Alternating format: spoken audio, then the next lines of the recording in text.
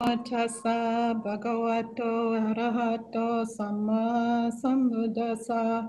Namo tassa bhagavato arahato samma sambuddhassa.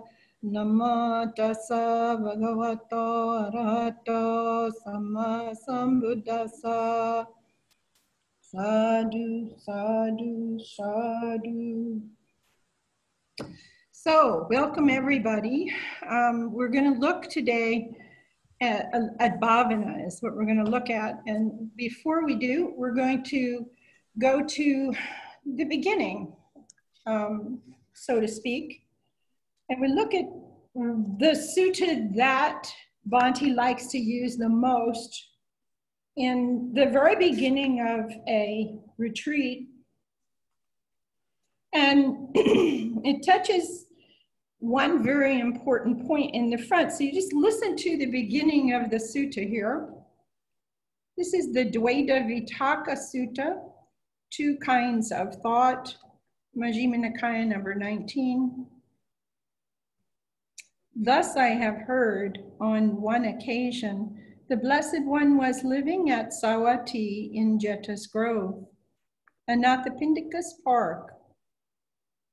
There he addressed the monks thus, "Monks, Venerable Sir," they replied. The Blessed One said this, "Monks, before my enlightenment, while I was still an unenlightened bodhisattva, it occurred to me, suppose that I divide my thoughts into two classes. And then I set on one side thoughts of sensual desire, thoughts of ill will, and thoughts of cruelty. And I set on the other side thoughts of renunciation, thoughts of ill will, non-ill will, and thoughts of non-cruelty." So we know non-ill will is loving kindness, non-cruelty is compassion. As I abided thus, diligent, ardent, and resolute, a thought of sensual desire arose in me. I understood thus. This thought of sensual desire has arisen in me. This leads to my own affliction, to others' affliction, and to the affliction of both. It obstructs wisdom, causes difficulties, leads away from Nibbana. And when I consider this leads to my own affliction, it subsided in me. When I considered that it leads to others' affliction, it subsided in me. When I considered this leads to the affliction of both, it subsided in me. And when I considered this obstructs wisdom, causes difficulties, and leads away from Nibbana, it subsided in me. Whenever a thought of sensual desire arose in me, I abandoned it, removed it, and did away with it. Now, he goes on and talks about this. And one of the things you see in it right away is an echo from 128. And in 128, section 30, near the end of that sutta, where he does the summary about the hindrances he was talking about to the monks, there he says, as soon as I identified this as an imperfection, I abandoned it. So this is the same thing. He's talking about this here. Now, what he's afraid of, he's talking about the thinking, how thinking and thinking and thinking, it tires the mind. Excessive thinking and pondering, if I continue with that, I might tire my body. And when the body is tired, the mind becomes strained. And when the mind is strained, it is far from productive concentration. And so I steadied my mind internally. I quieted it. I brought it to singleness of purpose, which is his meditation, and he concentrated it to the proper level. Why is that? So that my mind should not be strained any longer. That's why he did it.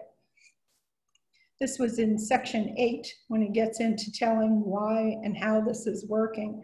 So this part is really talking to you about understanding. Bhavana, today this whole talk is going to be about Bhavana. And the Bhavana, the word is development of mind is how it's always been translated. And a few years ago, I guess it is now, Dr. Pramasiri, we had been talking about it quite a bit. He had students studying with us, and I'm not going to claim that we were the ones that had to do with it. But all of a sudden, he was on an American tour, and he said something very significant when he was traveling through the US.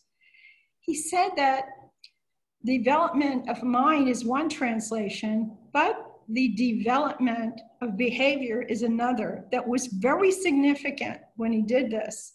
So you can look at it in the position it is in the sutta and what it's talking about and decide what it means whenever you come to Bhavana, because the reality of what you're doing when you are developing your mind through meditation, the bottom line is you are attempting to understand how suffering works, the cause of it, and the cessation of it, and what it causes in your life, right? And once you figure that out, you're going to change your approach to things. And it's going to happen naturally. That's what's interesting. And sometimes you don't suspect it, that it is happening. One of the students that shocked me when I was teaching, he called me from New York, and suddenly something happened when he was practicing that was significant. And he said, I don't know what happened here, but these guys that when I take a walk with my wife, we always get harassed by these people. And then they came when they were taking a walk one evening and they were harassing them, and he turned to them and immediately started sending loving kindness to them. He doesn't know why, and he doesn't know why he didn't get upset. But something happened, and it didn't take long for it to click in my mind. I said to him, you just flipped your car out of stick shift into automatic. This is what just happened. All of a sudden, he was in a vehicle that was automatic, see? And so his mind took over, and when this same thing that happens usually coming at him and harassing him, his mind just flipped. Because why? Well, because his mind had been given enough knowledge and enough repetition that it was training itself. And this is what was happening, okay? So let's just go to the paper. Bhante needs to pull this one up, and there's two of these. Before he pulls it up, there's two of these. The Bhavana part 1, we're going to change the name to What is Bhavana, because this one is really all about what is happening. What is the Bhavana, the practice of Bhavana, mean in the Buddhist teaching? And then we're going to take the second part and give it its own name. We're going to dive into next time a very important one, because there's so many examples that we have of this now. We need to talk about it. And that one is, what were the Four Noble Truths, and what were they for? What were they actually for in the time of the Buddha? And actually what they were for was for Bhavana. And we're going to get into that in the next one. So let's look at this one first. I need Bhante to pull up, I don't know where he went. I need you to pull up the document and let me go through that and work from there now, okay? Oh, I need to go get it and I need to put it up. Is that it? I do this every time. All right, let me see if I can do it. We first go, oh, it's such an adventure. I don't know about this. Let's see. Oh dear, let's see. Dr. Perel, don't have too much fun with this, okay? Let me see if I can get out of here and find it and come back. Just getting out And going here,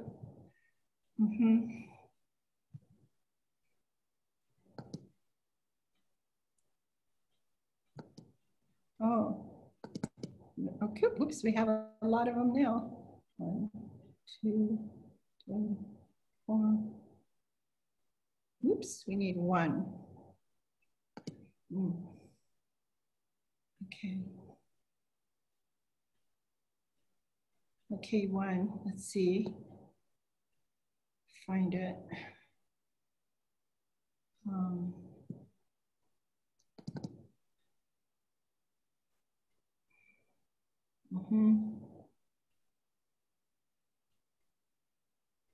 Yeah.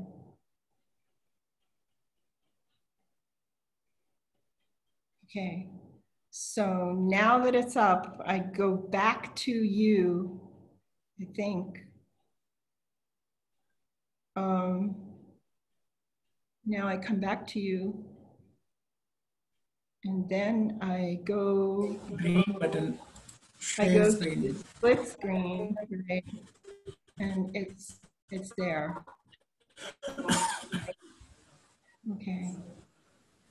Okay. Okay. We just explained to you, if you weren't here for a second ago, that Bhavana means 2 things, and that's how we're going to look at it. The word Bhavana means development of mind, but it also means development of behavior. So our behavior, what happens to it is it changes naturally as you continue to apply the instructions of TWIM and you're actually continuing to keep practicing right effort. What's happening is you're retraining the brain. And the only way the brain can change a habit for a human being is when you do a repetitious repeating of something, and you continue repeating and repeating, and the brain starts picking it up. And this is what he figured out, what happened. And he had other incidents, and he just sort of relaxed into this, became part of his life. This different kind of response instead of an angry reaction. So that was a behavioral pattern change.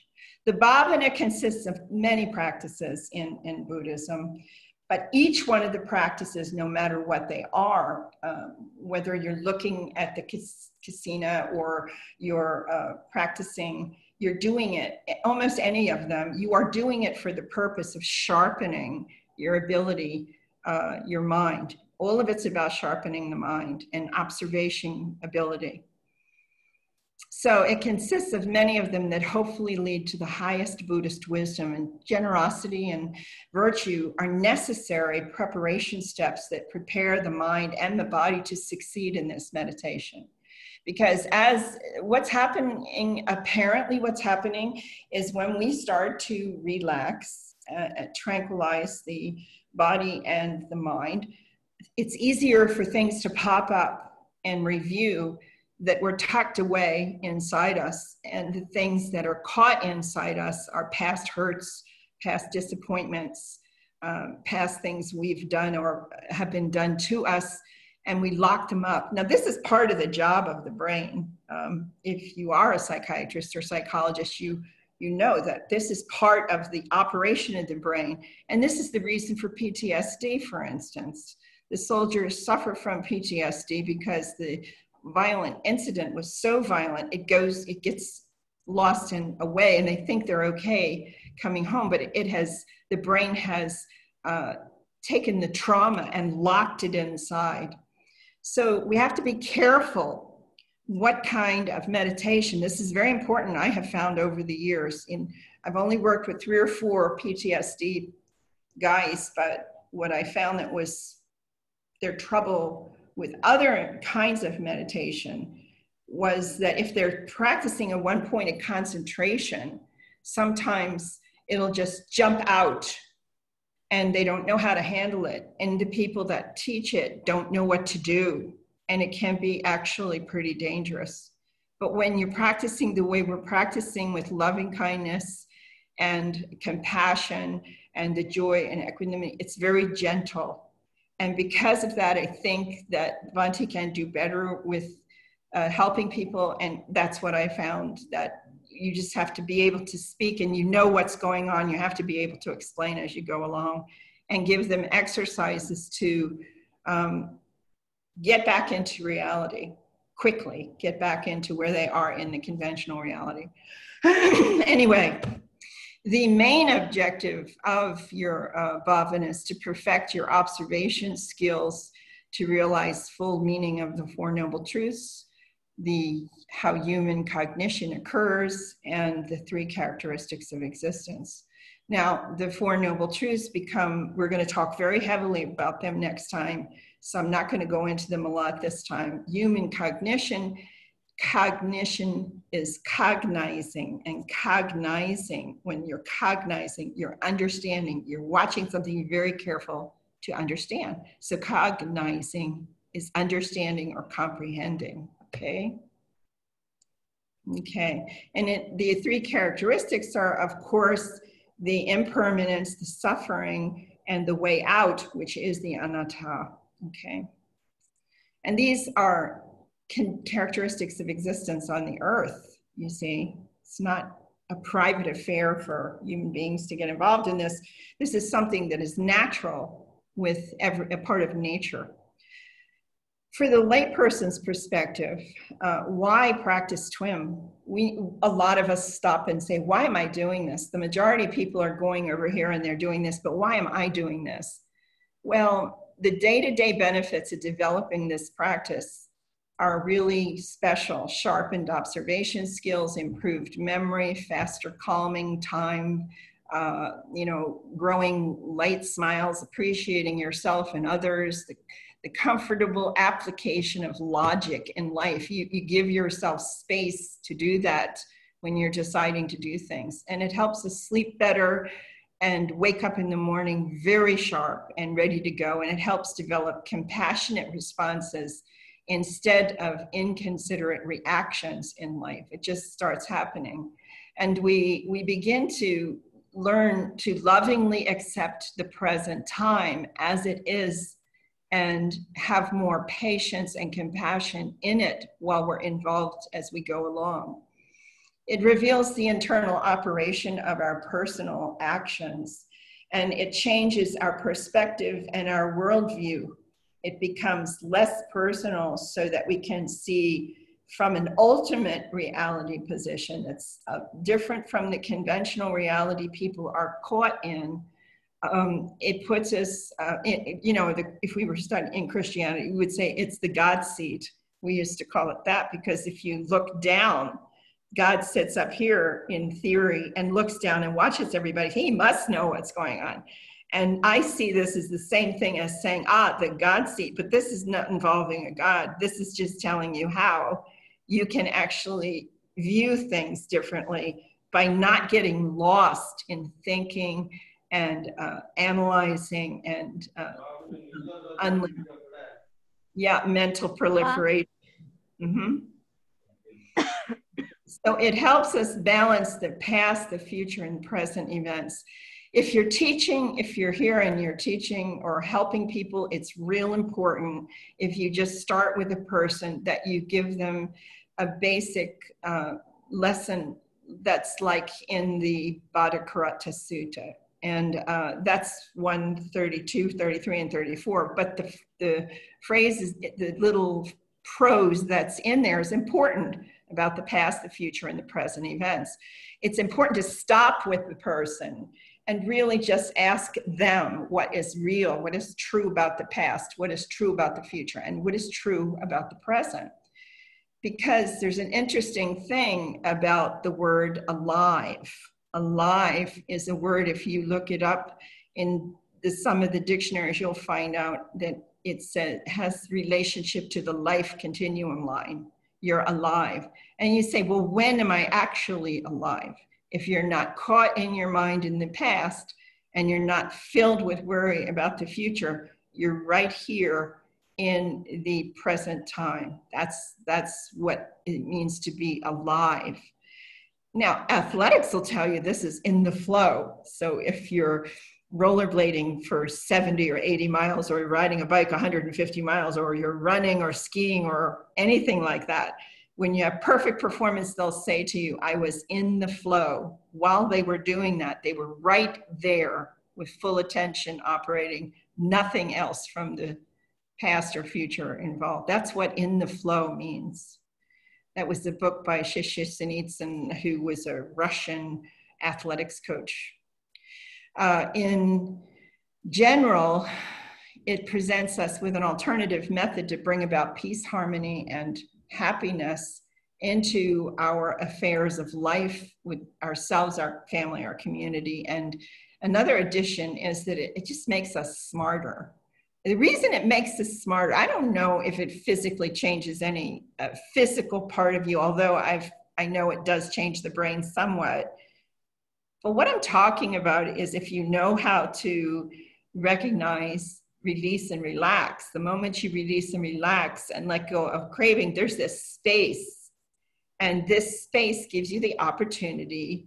It's sometimes very small, but as you practice, it gets larger and larger, that you can consider really where you are and what's happening and what is important and what's not important, and then make a decision. We've all felt that experience.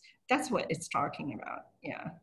So the Buddhist version of dependent origination is Paticca Samuppada, which I probably spelt wrong again. I think it's 2 M's, okay. It lays out for us step by step, link by link, how a human being experiences life. Once you learn the links, and you don't have to actually remember all these links, we try to challenge you to remember 7 of these links that come from contact onto the last one, aging and death, okay? But we're talking about a phenomenological experience. Phenomena means one phenomena arising at a time. Logically look at one event at a time and learn to look at the pieces at one at a time of the event. This is what he was playing with back then, and he figured out. So once you learn them, they give you an advantage because they show you how to go into editing room, an imaginary editing room of your own movie that you call My Life. And to see the individual frames of the film, if you can imagine that your life as it's happening is the many scenes that are in a movie.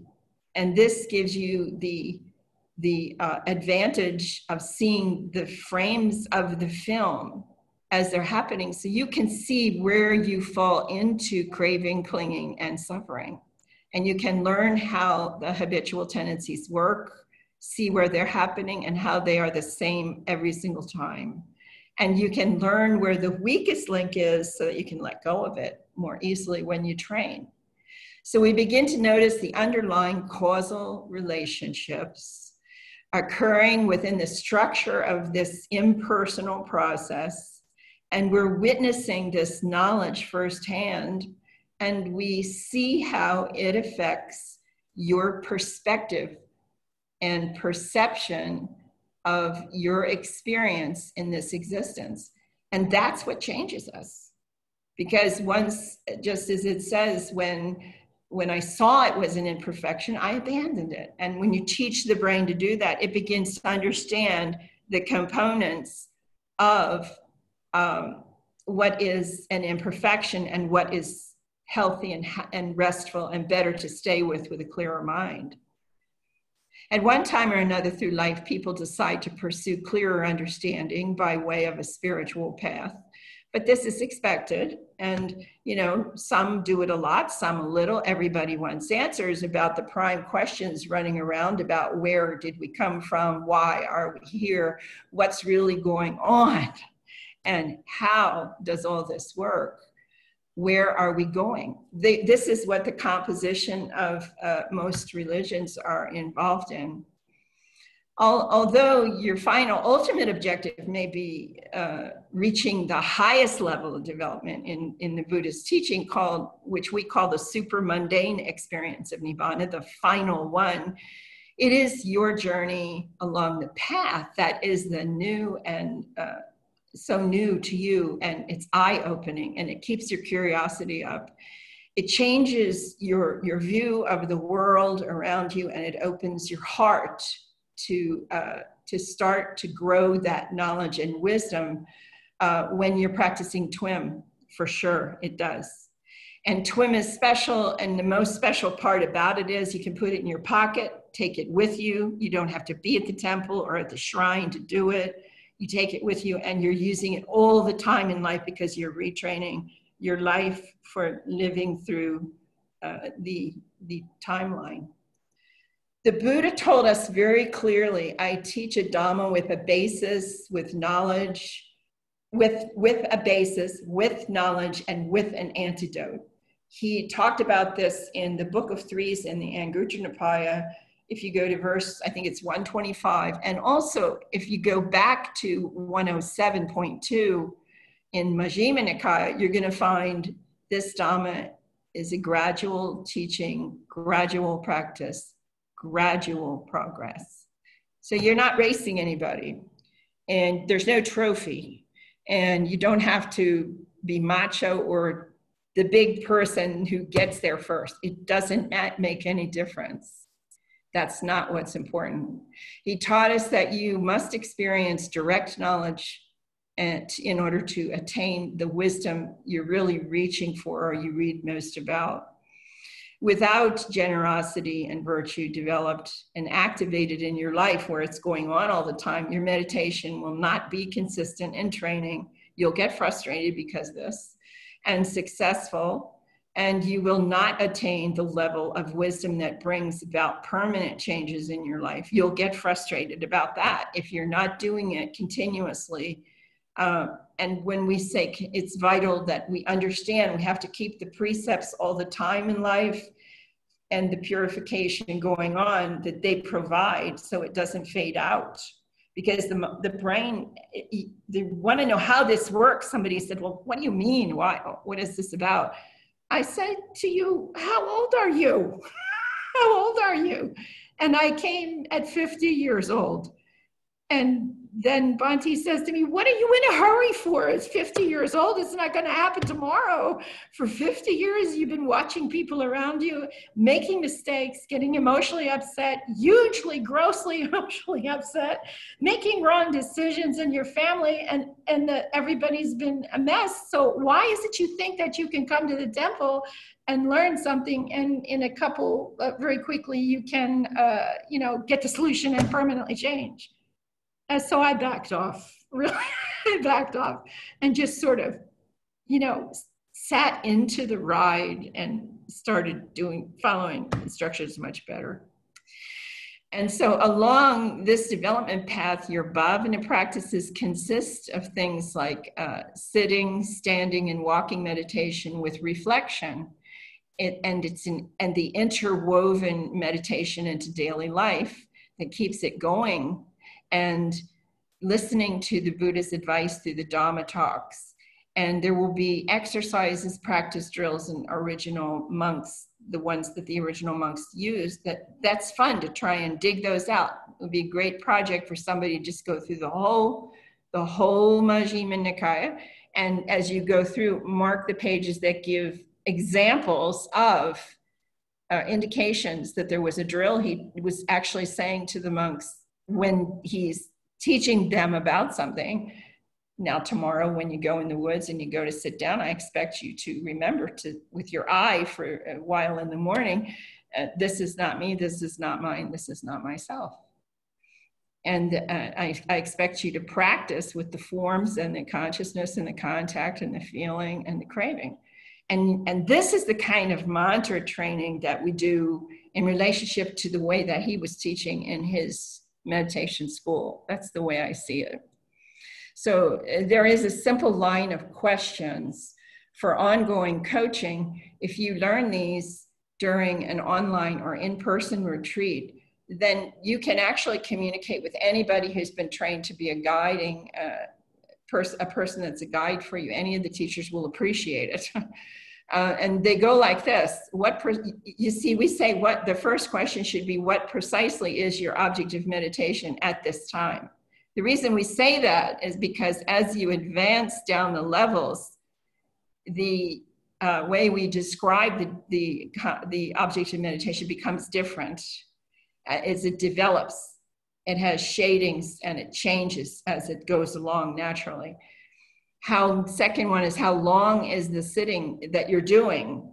And basically, what's your longest sitting in a day? If you're keeping it in a log, just a note, a little asterisk, this is the longest one, because we don't care about any of the others. We just want to hear about what the longest one was. And then how long did you stay with the object of meditation before the attention was pulled away, before your attention left whatever the object is? How long were you able to stay with it? We want to know that. No seconds, please, only minutes. That's one of the things we used to say to people. Then in your own words, you tell the guide the steps of what you did when you were pulled away. And you don't, one of the things that's not acceptable is to say to a guy, oh, I 6R'd. Well, I got news. That could mean about 5 or 7 different things if you don't tell us exactly what your particular 6R was, okay? So you always tell the guide your step-by-step what you did. And our job is to catch you when you're describing, is to catch the part you don't even know you're saying. We can listen, and in between the lines, we can tell if you decided to release, release, release, release, or relax, relax, relax, relax. We can hear you say, you know, the person comes and sits down and says, basically, you know, I tried this so hard and it's just not working. Well, what did you do? I released and released and released and released. He say that, you know, or he says, I released and I smiled once and came back.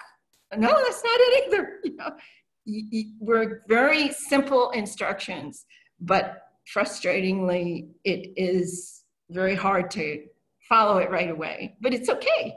Because what's happening is your mind is kicking up what it's used to doing, or as close to it as possible as you're trying to train. And you have to give yourself a chance and just keep instructing it like it's a little child, and just teach it to do this new tendency instead. Then we say anything new come up in the session and you tell us, and hopefully in less than 5 paragraphs, like in a sentence or 2, but what's particularly odd that happened or different, that's what we're after. And if you do walk after you're sitting, you make a little note in there in the same way. What were you doing while you were walking? Were you carrying it and using the meditation, you see?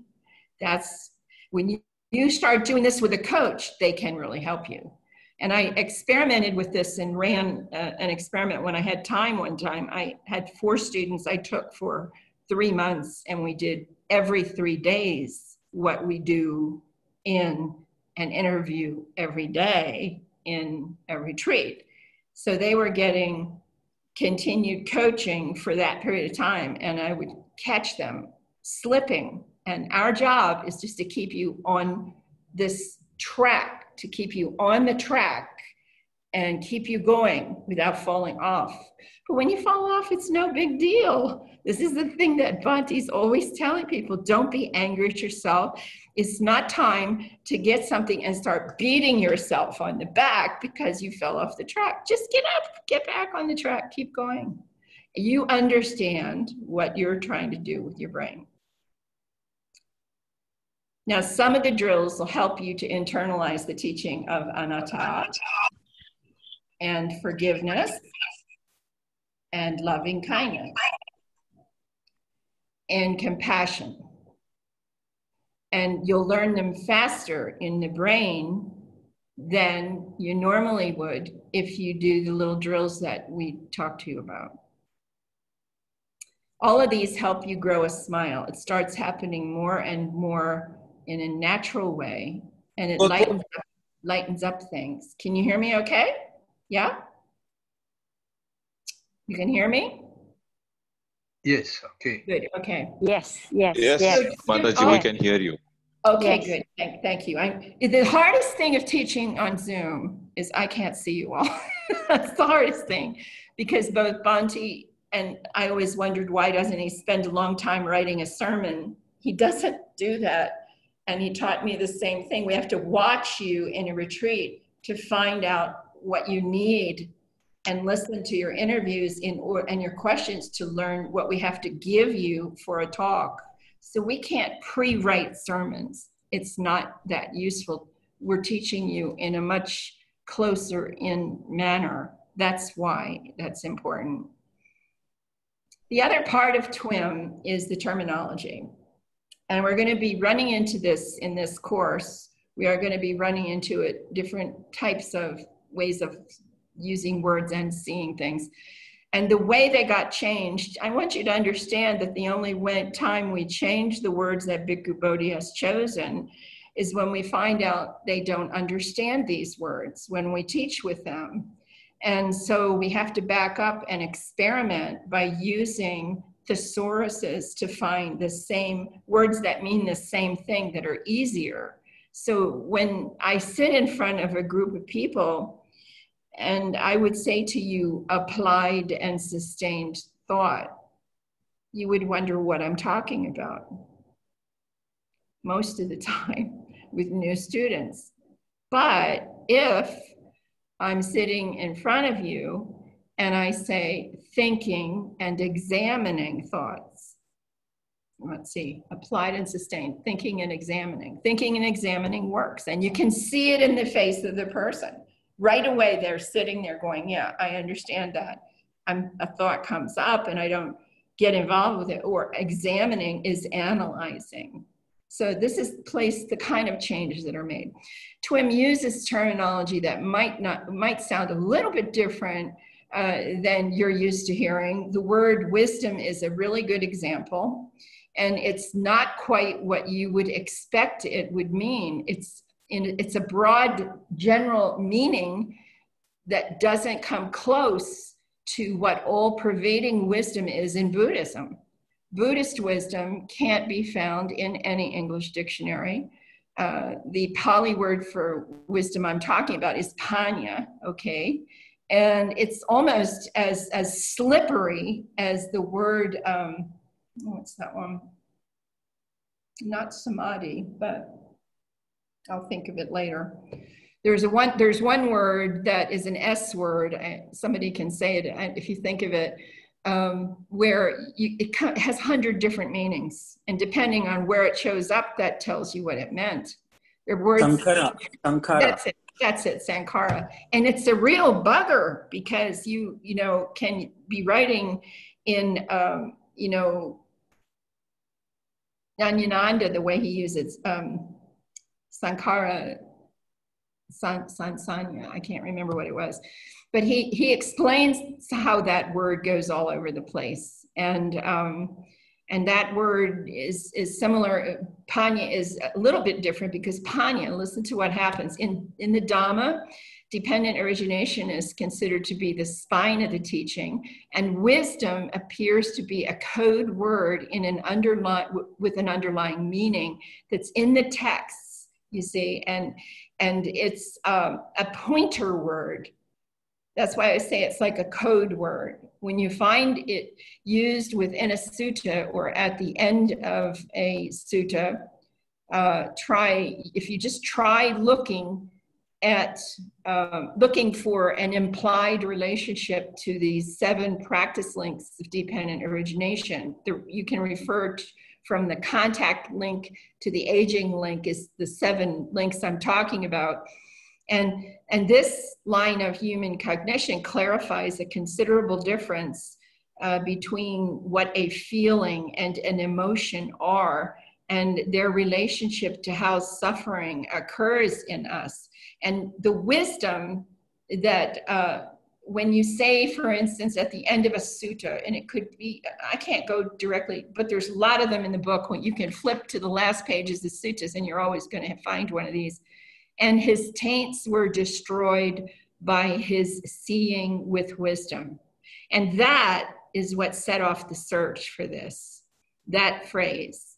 And then you have he is wise, and he has this sharp wisdom, wide wisdom, all these different descriptions of wisdom used in Anupada Sutta are not just poetry.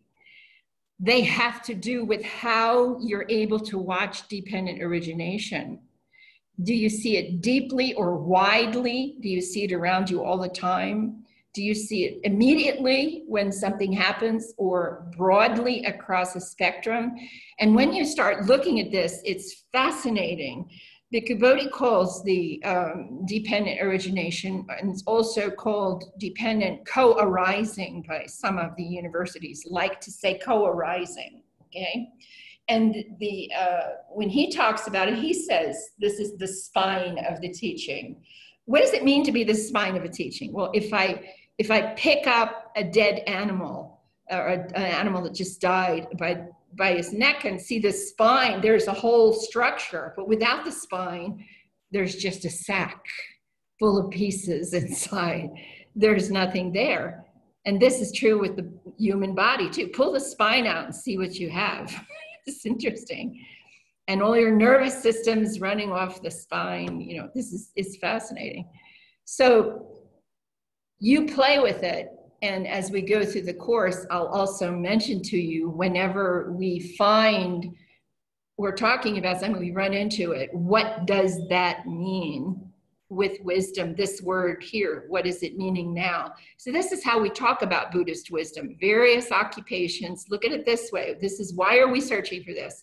Various occupations in life lead people to pursue various kinds of expertise and wisdom. There are nautical engineers, develop nautical wisdom. There are doctors with medical wisdom, operative wisdom, psychological wisdom.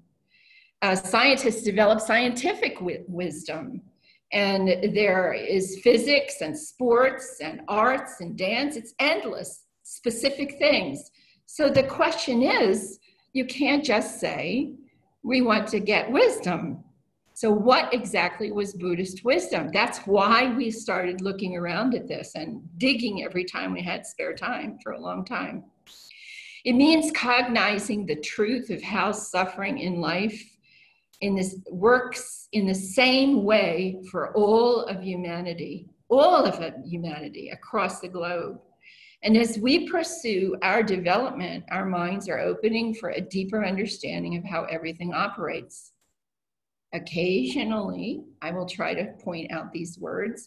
The Buddha changed, also another thing he did that was significant in his time and caused a lot of debates, okay? The Buddha changed the student-teacher relationship for learning Dhamma. He knew that the best retention of this knowledge would occur in a human being when they learned something by hearing it, writing it down, or reflecting on it in memory, and testing for themselves how something works. So you have to see it. With this discovery, he departed from the usual form of teaching in his day, and where students were being told something while they are listening to it without questions. He stepped away from the old teacher-student relationship, and he promoted learning by listening, memorizing, examining the meaning, reflecting on it, seeing it, and practicing it with striving. Look at MN 9530, section 34, and you're going to find the list of what you need to do to be successful at anything you try in life. You can become an expert at anything you want to do if you just follow those points. A friend of mine who was a Christian in Missouri, he was the head of the engineering department at Southern Missouri University, and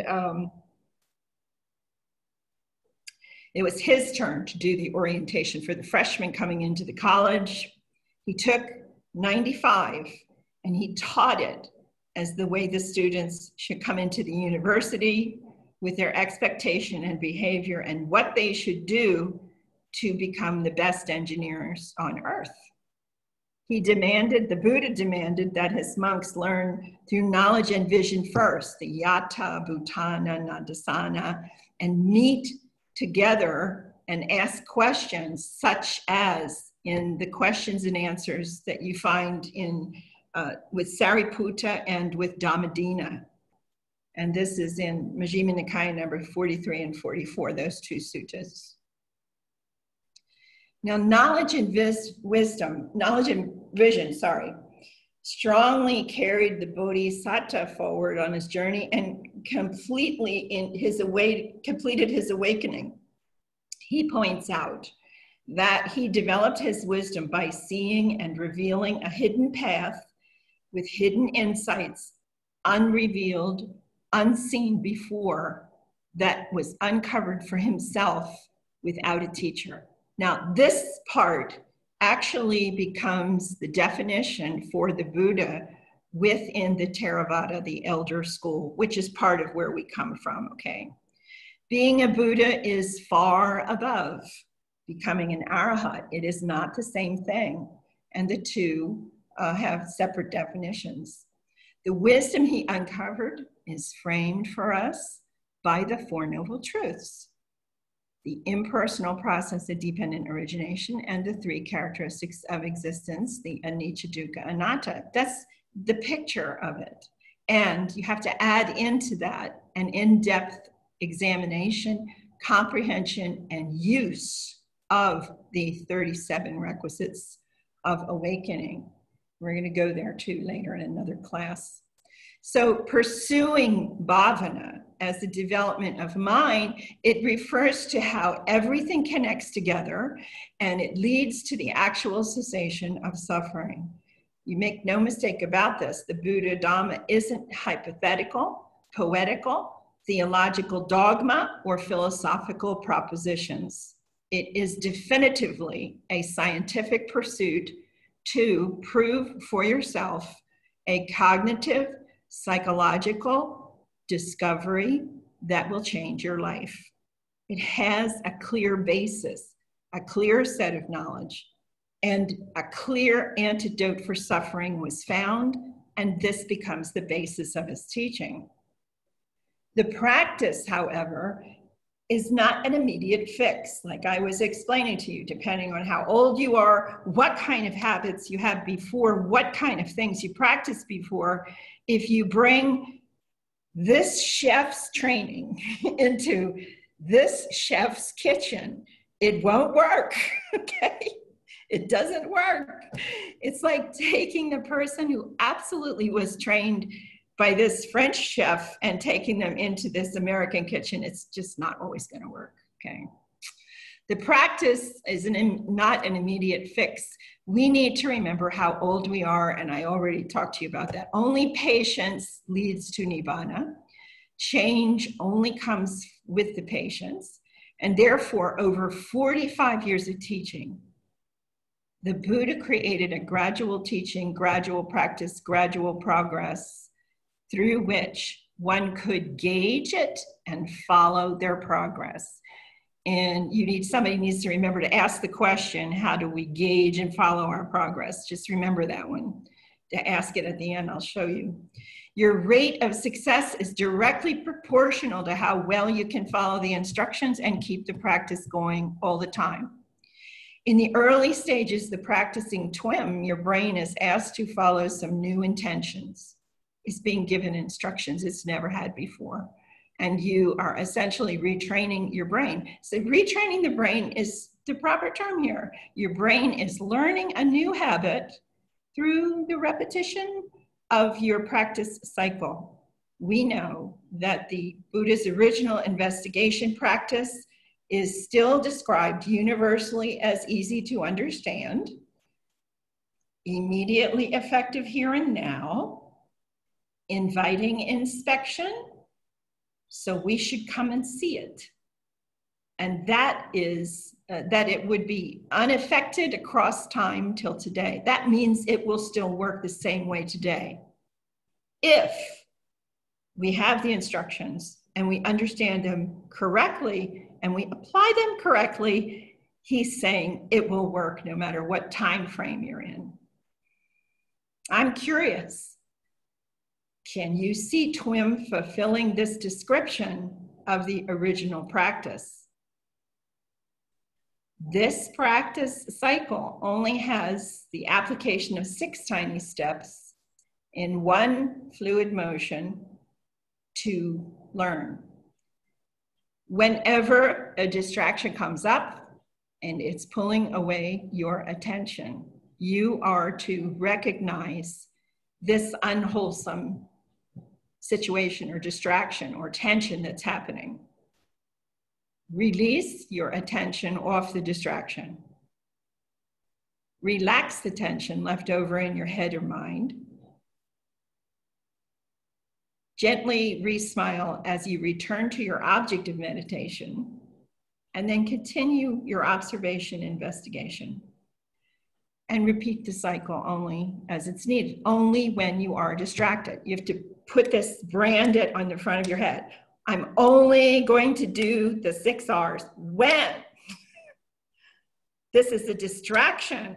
I'm not going to try to suffocate my brain and make it stop thinking. You're not going to do that. And you're not going to come into interview with me and say, I found the answer. The answer is, I'm not going to feel anything anymore, and then I won't suffer. That's not the answer, okay? That's not the right answer, the solution. Within these short, quick steps is a recipe for purification and a recipe for retraining your brain.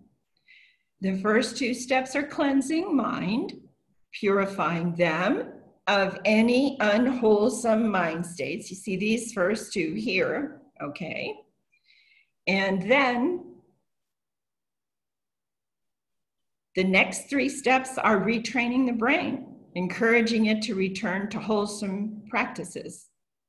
And the last step is supporting mind to continue in a wholesome direction and repeat the training again as needed.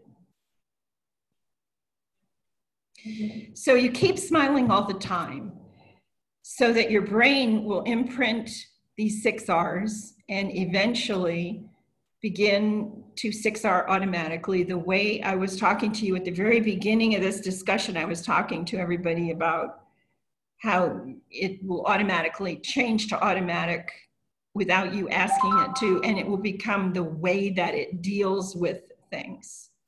So you will begin to pause and decide what to do instead of just knee-jerk reactions all the time. How does the brain learn? We've already kind of been talking about this. It learns from habits of repetition. The more often that you do the 6 R's as needed, the faster the brain will pick up the message that this is what you want it to do, to how you want it to run this cycle when anything begins to indicate an arising suffering. Now, arising tension is your cue. That's your cue. Feeling, as far as the Vipassana side of this, is like, if you've been in Vipassana, you've been in touch with your feelings. So from the Vipassana side of this, I'm not going to cut it out, but if you if you're sensitive to the arising of tension and tightness that's coming towards the pop of anger, you need to refine your observation. The moment you notice this tightness is happening, then you need to run your 6 R's, because that's the pulling part that's already going to try to pull you away, okay? It's a new idea for the mind. And in most cases, the brain is used to grabbing onto craving and suffering. This is new.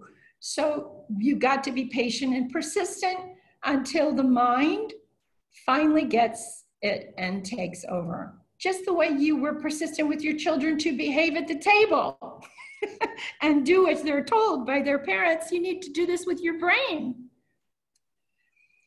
We know that there are different practices going on. Before the Buddha was enlightened, it's described in the text in various places. And we know that it didn't work well for him because there was too much of the wrong kind of effort put into it. That was one of the biggest issues, was the it was the struggle against the distractions and the attempt to overwhelm them and destroy them. That was the big thing. And anything that's causing stress in the mind is not allowing this mind to open up and to bloom. That's the important part. You look at your brain, somebody who's an artist out there needs to draw me a picture of a brain that's desperately trying to bloom like a flower. That's what it should be. We know something changed the night the Bodhisattva awakened. And this is the real message for us. It happens in Majjhima Nikāya number 36, from section 31 and 32, specifically is the cue of what happened. And as Rice, this is interesting, we're talking terminology here. As Rice Davies pointed out in the notes in his dictionary, there were notes for some of the words. Instead of using the word ekaggata that meant one-pointed concentration, the Buddha may have chosen another technique. I'm sorry, the Buddha may have chosen another word, I should say, because he created another technique. He chose to give it a different word to designate the lighter, more productive practice that he found. This is what Rice Davies' note said. I don't have the dictionary. I couldn't look it up here. We are all aware of it. We all saw it when we were doing the research. We know it's there. And his point is he would not have, there was no reason for him to take and create another word that meant concentration. Ekaggata was there. So there was no reason to invent samadhi and say it meant concentration. So looking at that, the way he's talking about it, by our own experience, we suspect that the word he chose was samadhi, which is perhaps wrongly taken to mean concentration today. And this is what causes the lack of progress in one kind of practice versus this aware jhana type of practice, okay? And in fact, the word samadhi can be split into two parts when you're researching it.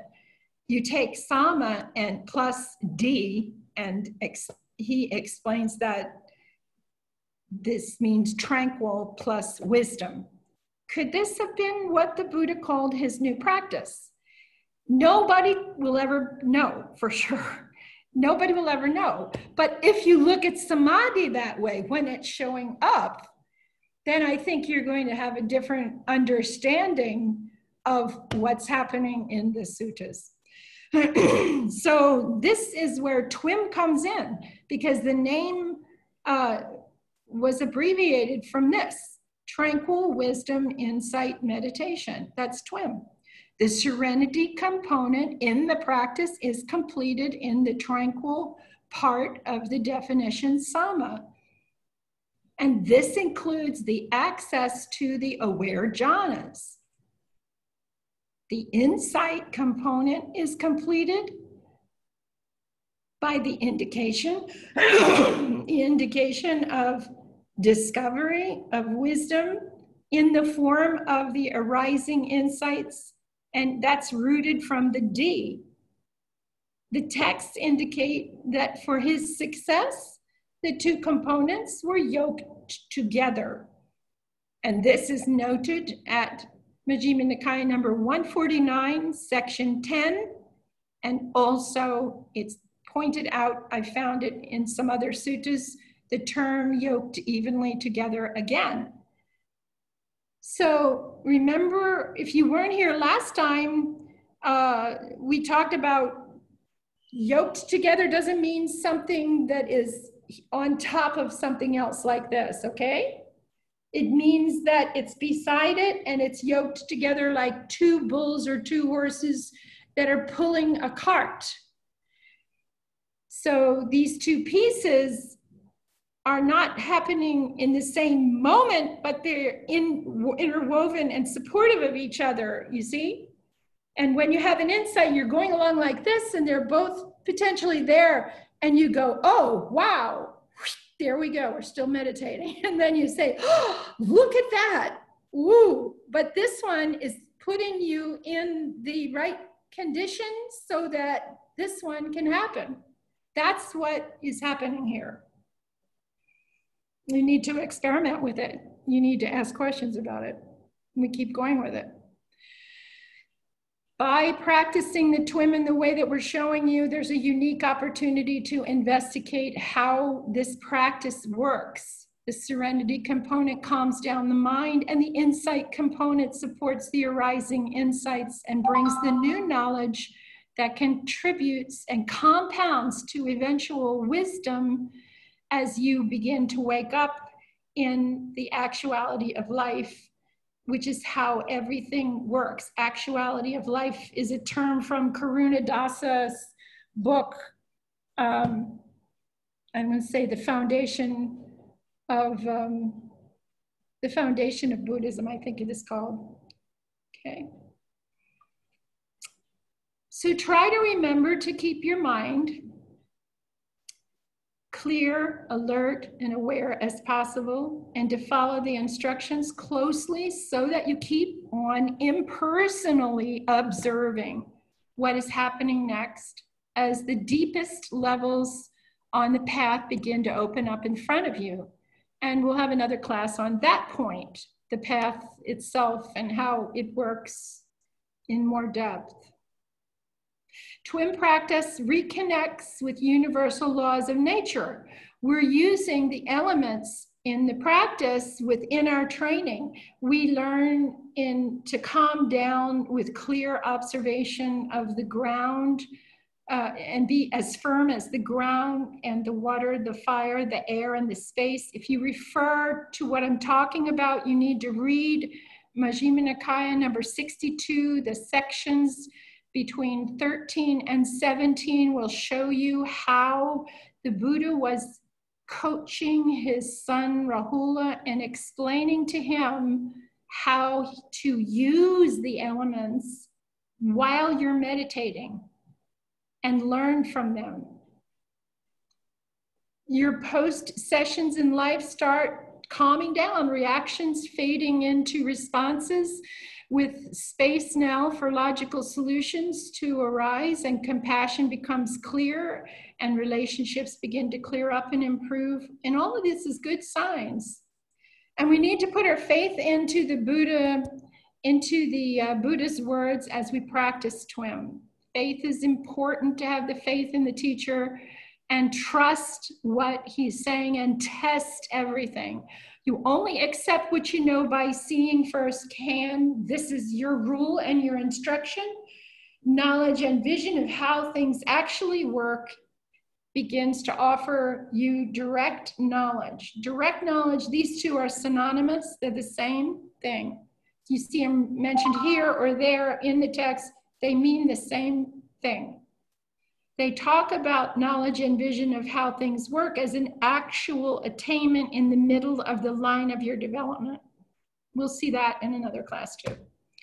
Most important thing is whether your practice is operating in line with the descriptions in the Pali Canon. You check for yourself as you're hearing Bhante give talks and you're hearing me give talks and we're talking in class.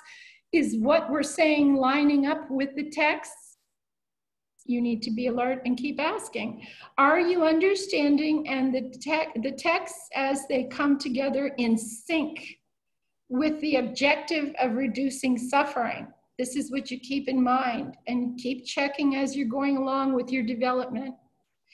You do have a team of helpers. This is kind of cool. We think we don't have anybody helping us, and you actually do have a team that is helping you from the beginning of your practice, not just coming as a unit like the team all together and knocking on the door at some point in the meditation development and saying, well, here we are, we're going to work now for you. It's not quite like that.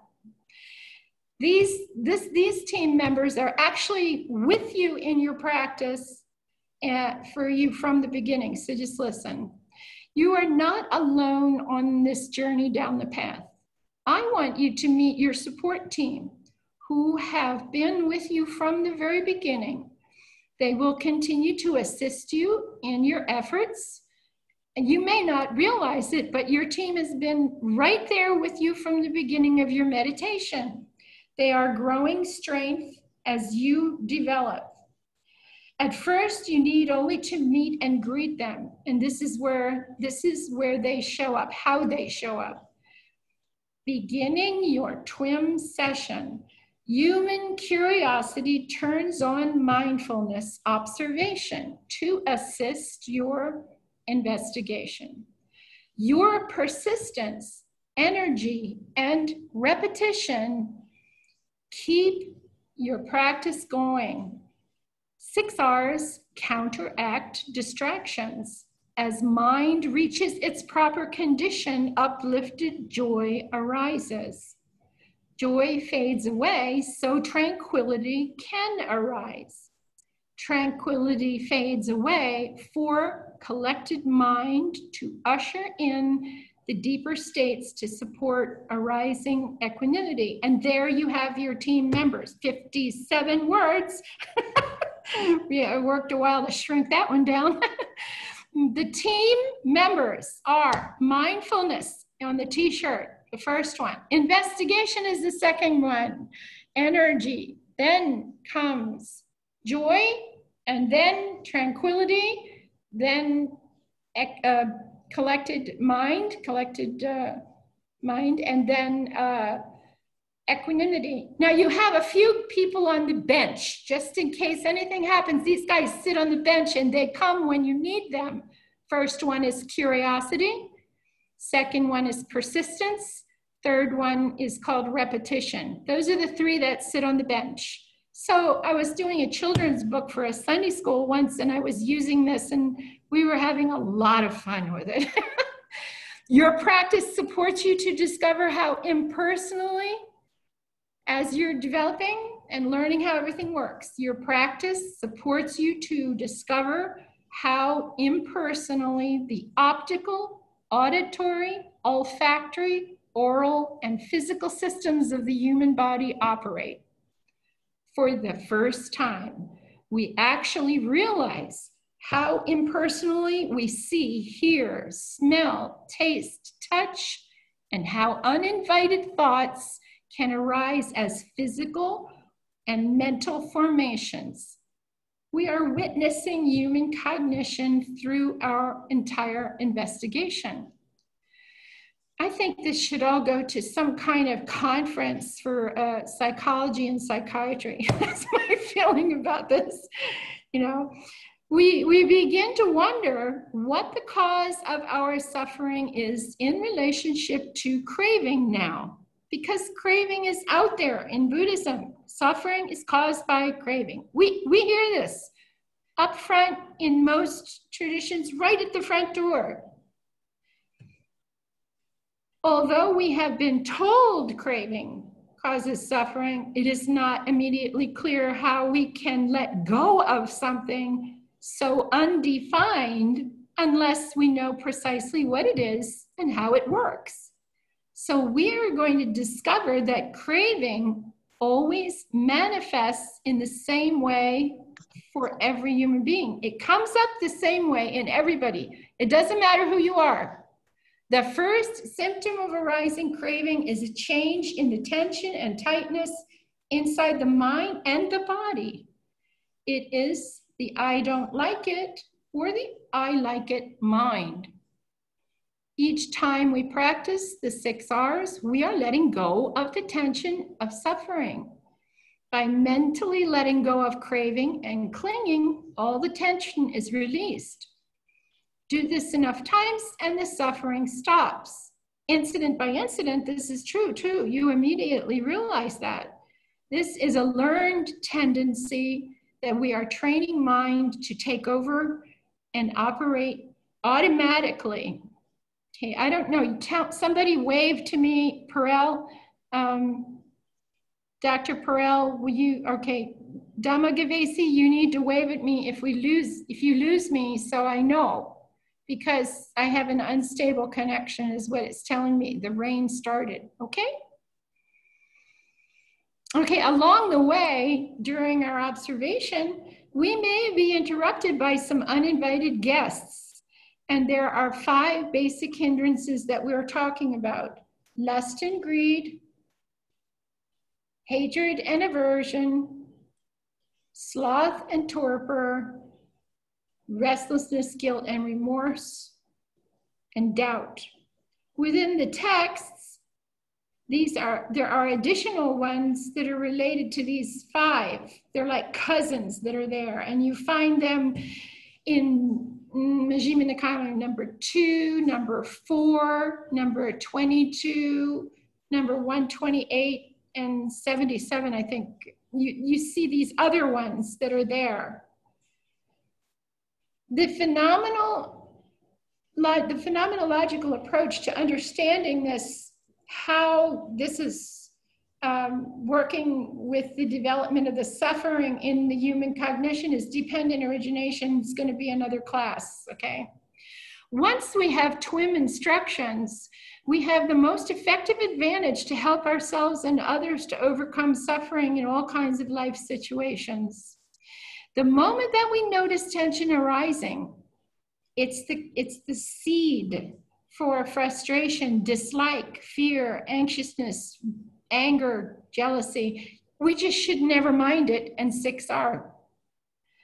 And with the proper knowledge and practice, a wholesome intention and desire to pursue the path more strongly and reach the point of liberation will arise in us as we keep practicing by applying proper courage, determination, energy, skill, and patience to stay on track with your instructions. You will not fall off track very often.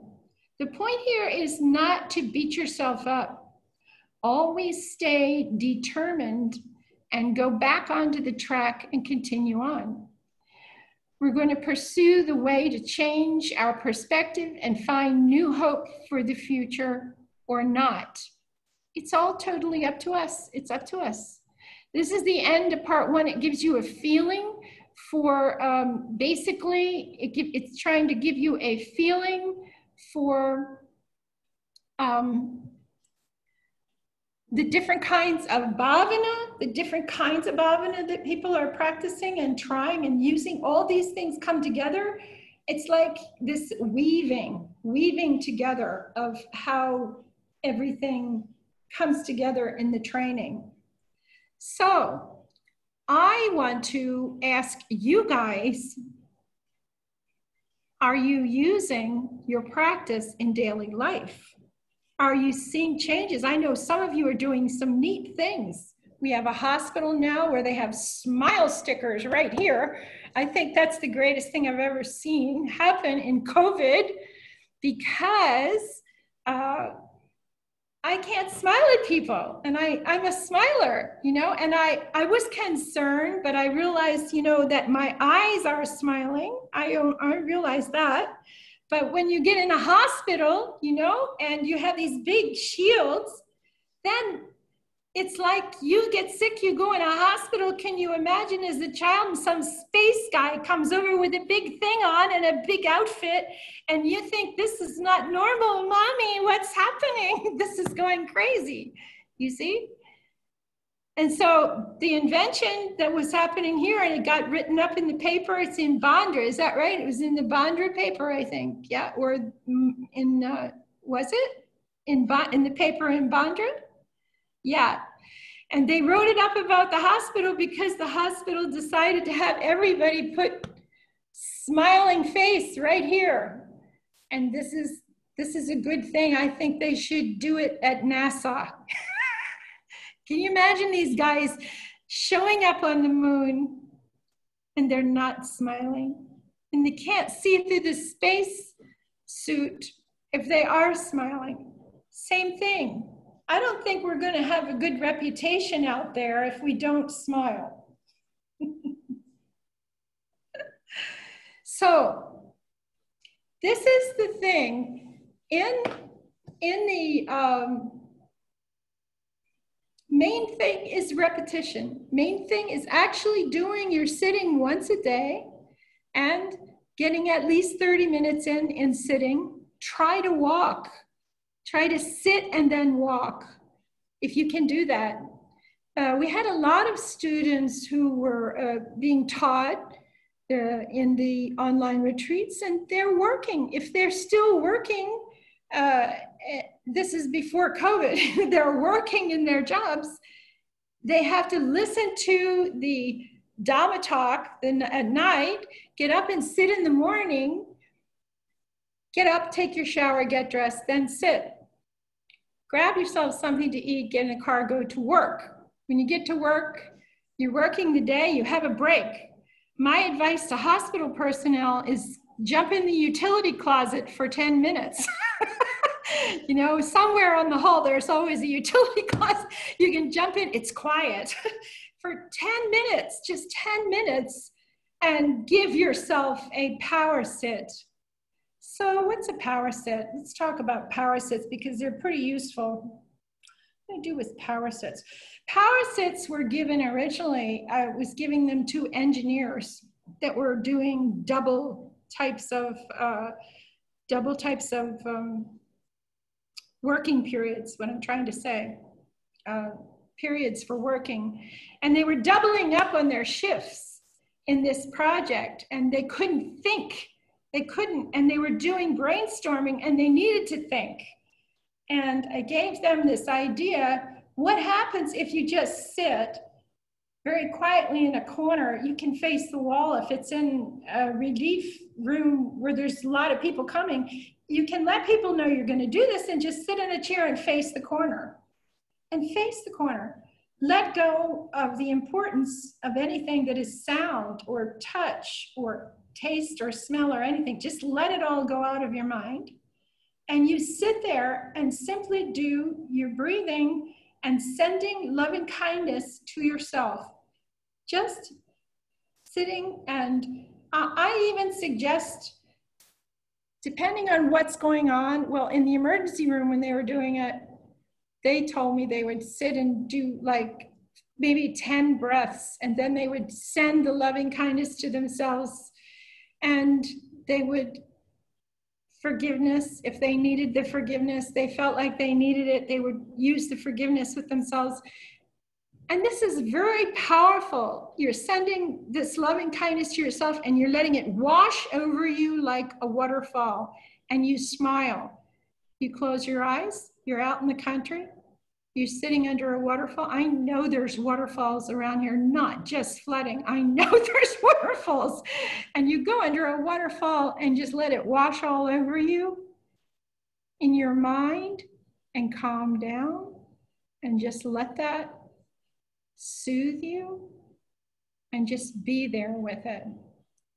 This is what gave me the hint, by the way, the waterfall, that maybe what we're trying to do here is examine what would be left of our brain and how we would behave if we could step away to just sit in a bubble briefly. This is not your major sitting I'm talking about. This is just a power sit. You're just absent of everything outside. And just let yourself, it's not try to do it, it's allow yourself to experience an experience of no experience. And anything that comes up at all, it's not important for you to know what it is. It's not important for you to know where it came from. It's not important. Let it go and fall down with the water. Anything that comes up, be like the water. Flow right around this rock, like the water would flow. In your mind, just let it go and just do that. You stick your timer on, you have 10 minutes. When you go to lunch, you look brighter than anybody else in the lunchroom because you were just absent. When you come back, you just take a deep breath and you say, okay, I'm back. And what is okay about being back if you're working a shift in a hospital with COVID? Well, anicca, the shift comes to an end and the people do change at the shift. Hopefully there's enough people to keep doing that. We don't want it to be doubling up on shifts in this situation because of the immune system breaking down to protect us if we wear ourselves out. We have to be very, very careful. So let me take questions here for a little bit. Any questions on what we went over? Perel. Yeah. And you might. Yes. I really, I wanted to thank you first. Really great to look at you and hear you. And so my question is that how do I gauge the progress that I have made? You know, you remembered that, yeah. Yeah. Okay. The first thing that we see about progress, the first thing we see, there's two pieces that are really important we found in the text about this. One is in the Dīgha Nikāya, and it's number 2810. It's Dīgha Nikāya, Sutta number 28, section 10. And what this was happening during a discussion between Ananda and the Buddha. And Ananda, it's kind of funny. I always, every time I say this, I always see Ananda standing beside the Buddha or else he's shaving the Buddha, or else he's standing while the Buddha is doing something. And he just casually says, you know, you are such a marvelous teacher. This is in the suttas, like, you are such a marvelous teacher. And the Buddha very casually, he turns to him and he says, why am I marvelous? That's a wonderful thing, you know. That's what's happening. Why do you say, tell me why they say I'm marvelous teacher? He wants to know from what's going on with the monks. And he says, one of the first things that he describes, there's a few things there, but the one thing that stood out, you have given us the modes of progress. That's what he says. And Ananda, what are the modes of progress? He says to him. And then Ananda says,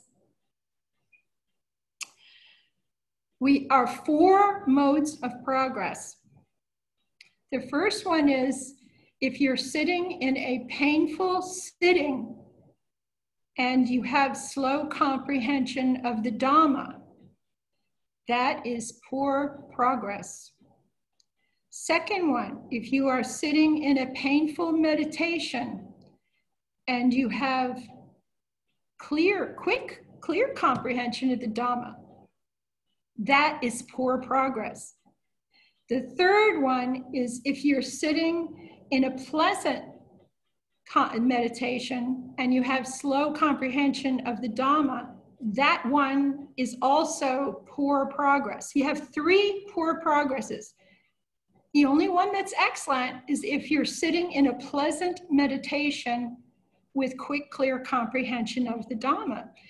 So Bhante said to me when I showed him this, he says, and what do you see there when you see this modes of progress? What's the first thing that comes to your mind? And the first thing that came to my mind was he's measuring his monk's progress by 2 components, not 1. You see? He's measuring the monk's progress on their development, and you can do this too. We can do it ourselves. That's why they liked it so much. By whether you are able to sit in a pleasant meditation for long periods of time so you can have time to observe how everything's working internally. Watching this observation, the mindfulness development. And the second part of it is you are also understanding and comprehending this Dhamma, so you are learning how to connect it together. And he said, that's good, go back to the woods. So I went back to the woods and started working some more, But the thing about it is, this was important to me because I never thought about it that way. And I never thought that he was ranging this way, but they have to be able to comprehend what we're talking about, the pieces in all of this. And next time we do the lesson class on Wednesday, you know, the next one is what we changed it from Bhavana to, it is part of Bhavana, and you hear a lot about Bhavana in it, but what it really is, the lesson is about what was the Four Noble Truths and what were they for? What were they for? This is what the comprehension part of the Four Noble Truths is. And it's a lot more than people realize. And they don't realize it usually because they are not exposed to the suttas. And when I go and talk to monks who are bachelor's degrees, master's degrees, PhDs in this stuff, they were only exposed to 5, maybe 6 suttas unless they majored in the suttas and went to work with them, development themselves. The average one going through the Buddhist studies in the universities are not exposed to the suttas. And I think I told you when I was working with master's degree students, helping them with their papers for some of the universities over in Sri Lanka, that one of them, you know, he was doing his paper primarily about hindrances. And he was doing about a lot of what the teaching was, but he had a whole section on hindrances. And I was asking him to come over for 1 hour each time to go over sections of the English and the grammar and everything. And I wasn't getting involved in it this much to comment on the bibliography or what, but when I saw what with bibliography, I went back when I was reading this section, I went to the bibliography and looked, and I said, oh my gosh, how can this be? I mean, this is a master's thesis, and almost the entire thing is based on the Visuddhimagga in reference and nothing else. And I thought about that for a minute.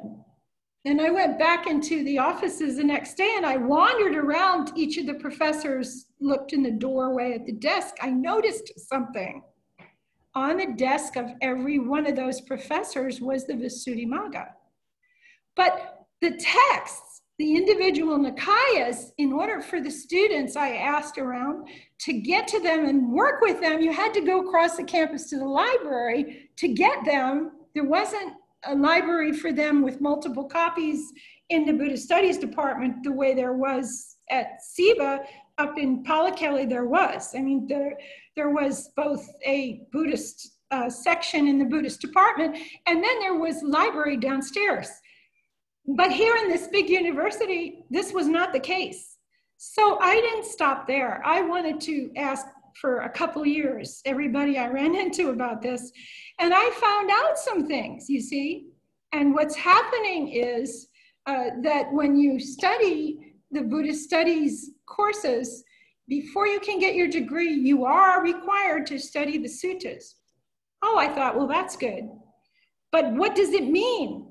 It's basically a 1-credit course, not a 3-credit course, a 1-credit course that you're required to have in order to get your diploma.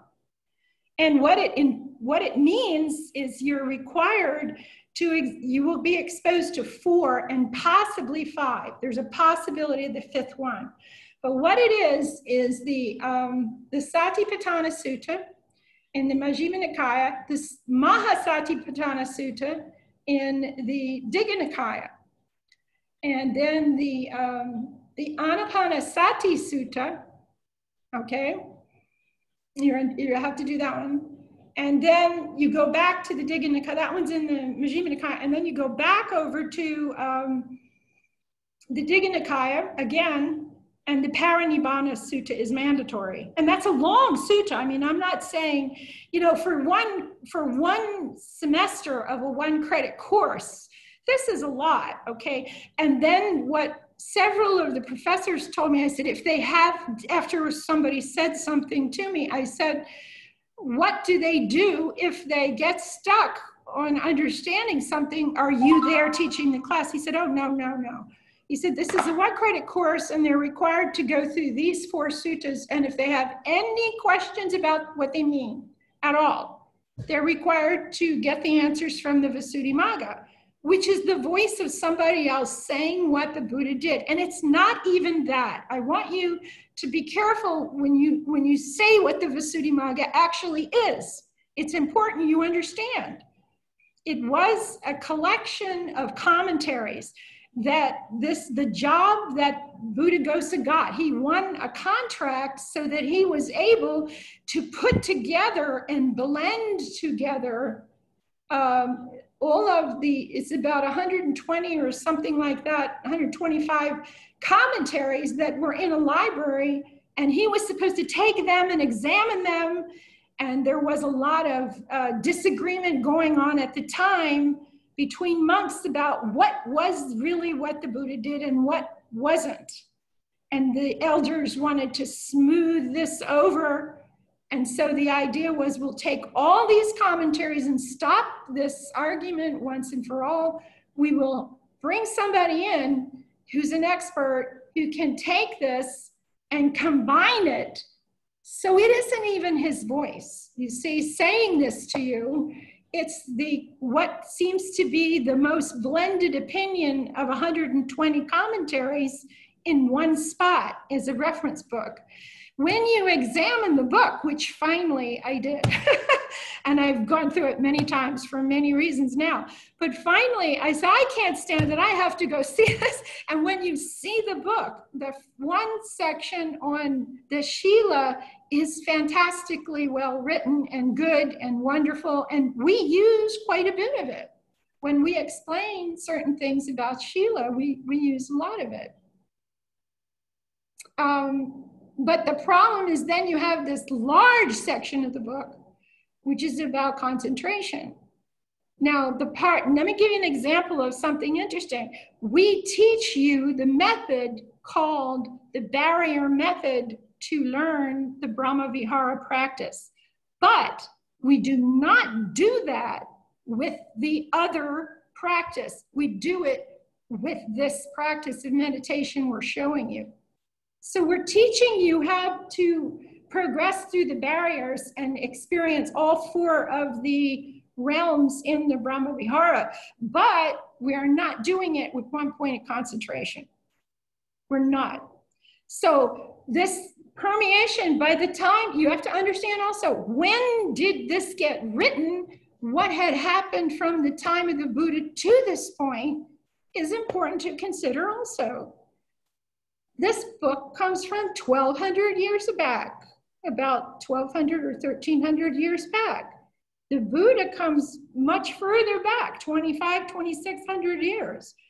Now, when you play with this a little bit, and the timing stuff, I've written articles and done stuff about it over the years and researched it. Most of the historians that I questioned about this would say to you that there were no more arahats 100 to or 150 years out from the parinibbana. There's no more arahats. That's what most of them will tell you. They don't believe there's any more. So when you hear about an arahat today, what does it mean? Well, one of the things that happens with the variation of all the different ideas about what the Buddha taught and not having any central point to be the guidance system because they've already taken those and put them in the library. They're depending on this, is it's not working anymore. So we have to do a few things. We can make up a story about what an arahat is that's a little bit different from what it was and say there's still arahats. That happens in some places, you know, that's obviously or not obviously. You have to really investigate. And when I say this, I'm being just candid with you because in order to know, you know, is Dr. Weera an arahat? Let me say, how do I figure out if Dr. Weera is an arahat? I have to be there with him for at least 30 or 40 days to actually see his behavior and ask him questions and see how he answers and all this other stuff. And nobody's willing to do this kind of thing anymore. It doesn't happen. People aren't willing to even serve a monk and leave their job and serve a monk for periods of time. It's one of the issues that happened with Bhante. How did I end up being an attendant for a monk? Well, it's not unheard of for a woman to be an attendant for a monk, but it's just happened because in America, There are no men getting in line to be an attendant for a monk. That's not going to happen with Americans. And it's not going to happen with most people in Europe. And a lot of people here are not going to do that kind of thing. It was a fluke. That means it was an enigma or something an anomaly because of my life and what happened and where I was with closing my business, and everything that happened in life at that point put me in a position where I could do this and help him travel and help him build the place and just all this stuff that happened. You see, we had strict guidelines with this thing. Oh boy, did we too. You know, with me living on one part of the property and him living on the other, and all this stuff about where we drove and everything in the country. But coming back to the text, the problem with the Arahat thing was, you also have to watch it when somebody says, I'm an Arahat. Who says so? There's that issue also. And someone will say, there can't be Arahats because the only one who can say there's an Arahat is a Buddha saying there's an Arahat. But we stepped back, we had teachers who knew if there was an Arahat, but now we don't have teachers who know that there's an Arahat. So we got a problem here with people walking around, I'm an Arahat, you're an Arahat, you know. This is crazy, you know, and I've been where I investigated one very famous one in Sri Lanka who just starts all kinds of problems with the monks in Sri Lanka, all kinds of issues and problems where the people just fled to him. I stayed there. I didn't know what would happen. I went there with a senior monk, 29-year monk, Chinese monk from Keleniya University. Now he's a man, and remember that's a big part of this, but as a female, I said, why don't we go and just stay there if he'll let us for 2 or 3 weeks and just see? We were curious, both of us. So we did, and he lived in one part and I lived in another part of this temple, 2 ends, stayed there. You would not believe how many repercussions there were from me visiting the Arahat and even asking questions and investigating, and how terrible this was to even ask or find out. There were things that told me pretty much right away, this is not an Arahat. But one time, also was really funny, one time, one time I was standing in front of someone and he introduced me to the man and said, she believes I'm an Arahat. And I just stood there and said, no, I don't. That was interesting. And I said to the man very clearly, there are significant reasons why I can say that he's not an Arahat, but I can't say that he's not an Anagami or something else. I don't really care, but the people loved him because he could speak to them kind of like I'm speaking to you, on just an honest, earthly basis, one-to-one. I can just talk to you, see? And he did that in his presentations. The special part was his presentations were 20 minutes long and 15 minutes long. Tiny points that farmers and local people could take and use and go away with. And they did. And he had large donations and is building a temple complex, a huge complex, in the central geographical point for Sri Lanka, in the middle of it. He is. And he wanted me to stay, and I'm there, no, I don't belong here, I'm gonna go. But when I left, that's when I got criticized for even asking. And that was where I put my foot down, I guess, as an American, said, look, I have the right to ask. I have the right to investigate. And the monk said to me, he's older, you know, and I didn't realize that Tashi was that old, you know, but he was like a 29-year monk, a Mahatera monk, and he said to me, you're an adult. You can go there and ask questions. Go find out. Why not? And I said, well, it's just not done. If there's an active Sangha organization in a country and they've declared it not true that you would ask a question. You see, this is the thing. So the 4 suttas are Anapanasati, Satipatthana, Mahasatipatthana, and Parinibbana Sutta. They're the ones that are investigated, okay? The extra one is 62, number 62, the Maha Rahulavada Sutta. The Maha Rahulavada Sutta has some special stuff in it. Now, I think it was Dr. Major said something on the group about the Sutta Nipata and how much it talks about the Brahma Vihara practice, and it doesn't emphasize the breathing meditation the way you would expect it to. When you read 62, you begin to see why. Because you have to pay attention when you go to 62, you pay attention from verse, I think it's section 18. Section 18 has a funny story. Almost every sutta, section 18 seems to have a prime point. It's very interesting. If you look at 62, section 18 to 21,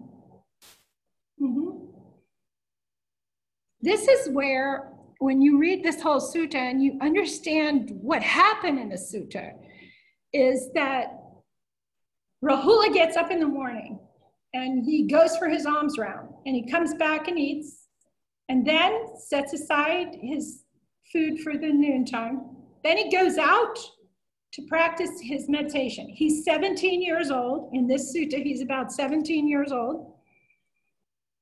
He's going to go and teach soon. His father knows this, the Buddha. And Sariputta is coaching him on breathing meditation, okay? That's the setup.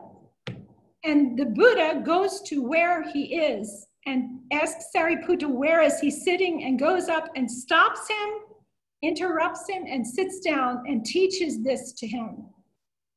And this is the place where you find out how the Buddha was using the elements to contribute to successful meditation, and what it's talking about when it describes 5 of the 6 elements that he teaches. It's talking to you about the nature of the element and how you can apply that whenever a hindrance comes up and is attacking you, what you can do that is similar to the element. So you remember the descriptions of the element, and then afterwards he talks to him about, in meditation, meditate like the earth, and he explains that. Then he says, when you meditate, meditate like the air, meditate like the water, meditate like the fire. And then he explains to his son what it is, and you'll get it when you read it. But more important for us is what he says to his son in reference to practicing the Brahma Viharas and what happens when you practice the Brahma Viharas. It's like a secret. And when I know all the pieces in the text and I read this sutta, I really get it, you know, because it's like his father is sitting down with him. He's noticed something about the sutta. He's not teaching all the monks. He's teaching his son. And so to me, as a parent, I'm looking at it saying he's teaching his son something to give him an edge that nobody else has about the hindrances, a secret thing about the hindrances. So what can that be? So in me, it triggers an investigation again. So what's the investigation? Well, I'll just show you real quick. It's like when you develop meditation on loving kindness, any ill will be abandoned. You cannot have thoughts of ill will when you are practicing loving kindness. It's impossible. So what he's saying, develop meditation on compassion, any thoughts of cruelty will be abandoned. You see? That's the compassion is going to destroy, it's going to stop cruelty from coming up in your mind. The next one is altruistic joy or appreciative joy. And any discontent. When you're having joy, you cannot be discontent at the same time you're having joy. It doesn't work. You can't do it. And the last one is equanimity. And when you're having your equanimity, thoughts of aversion will be abandoned. Now, why is that so important to me? Because I really study the hindrances a lot. And what we did one time when I was over in Malaysia, I had a room of students would put up a board. And we went to 7 different suttas that list all the different hindrances we could find. And at the top of the board, what we put were the names of the hindrances. The five hindrances, okay? But then above that, we put these hindrances. We put ill will, cruelty, discontent, and aversion. Then we ran an experiment. We went through sutta by sutta, and we pulled out the names of each one of the hindrances in the suttas that have all the lists of hindrances. And we put them across the board like this, okay? Then we went from the bottom of the page to each one of those to see if the seed for those hindrances came from the 5, or did it come from the 4 above it? In other words, the 5 hindrances, are they rooted from these 4? And then you go, wow, what did the Buddha do for Rahula that day? What did he do? He taught him, if you practice the Brahma Viharas, you'll develop a mind that the other all these hindrances cannot come in. Because if you have destroyed ill will, cruelty, discontent, and aversion, the others can't come up because that was the seed for them. You see? This is amazing. And you can say what you want about it. Of course, what I'm saying is just conjecture. It's just my opinion from what I did and how I dug it out. And we had fun doing it. The class and I had fun doing it. And at the end, we had this ridiculous whiteboard with all these lines. There was only maybe 1 or 2 that didn't go back all the way to the 4. That's amazing. There's something like 40 or 50 hindrances there when we got finished. And he showed his son how he could abolish all of them from arising if he was keeping the Brahma Viharas working in his mind. That's what he showed him. So this is what I mean when I'm saying purification. Perel, yeah? Sister Khema, can you please explain to me how sloth and torpor can be connected to these 4? Okay, let's look. Tell me the 4. Tell me the 4 again. Ill will. Yeah, so ill will, and then what's the next one? Cruelty. Cruelty. Discontent. Yeah. Discontent. Yeah. And aversion. And what? Aversion. Aversion, yeah. Okay.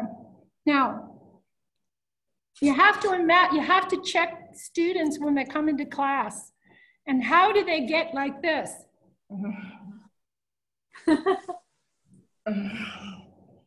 Mostly this is discontent. I don't want to be in this class. I want to be somewhere else, you know?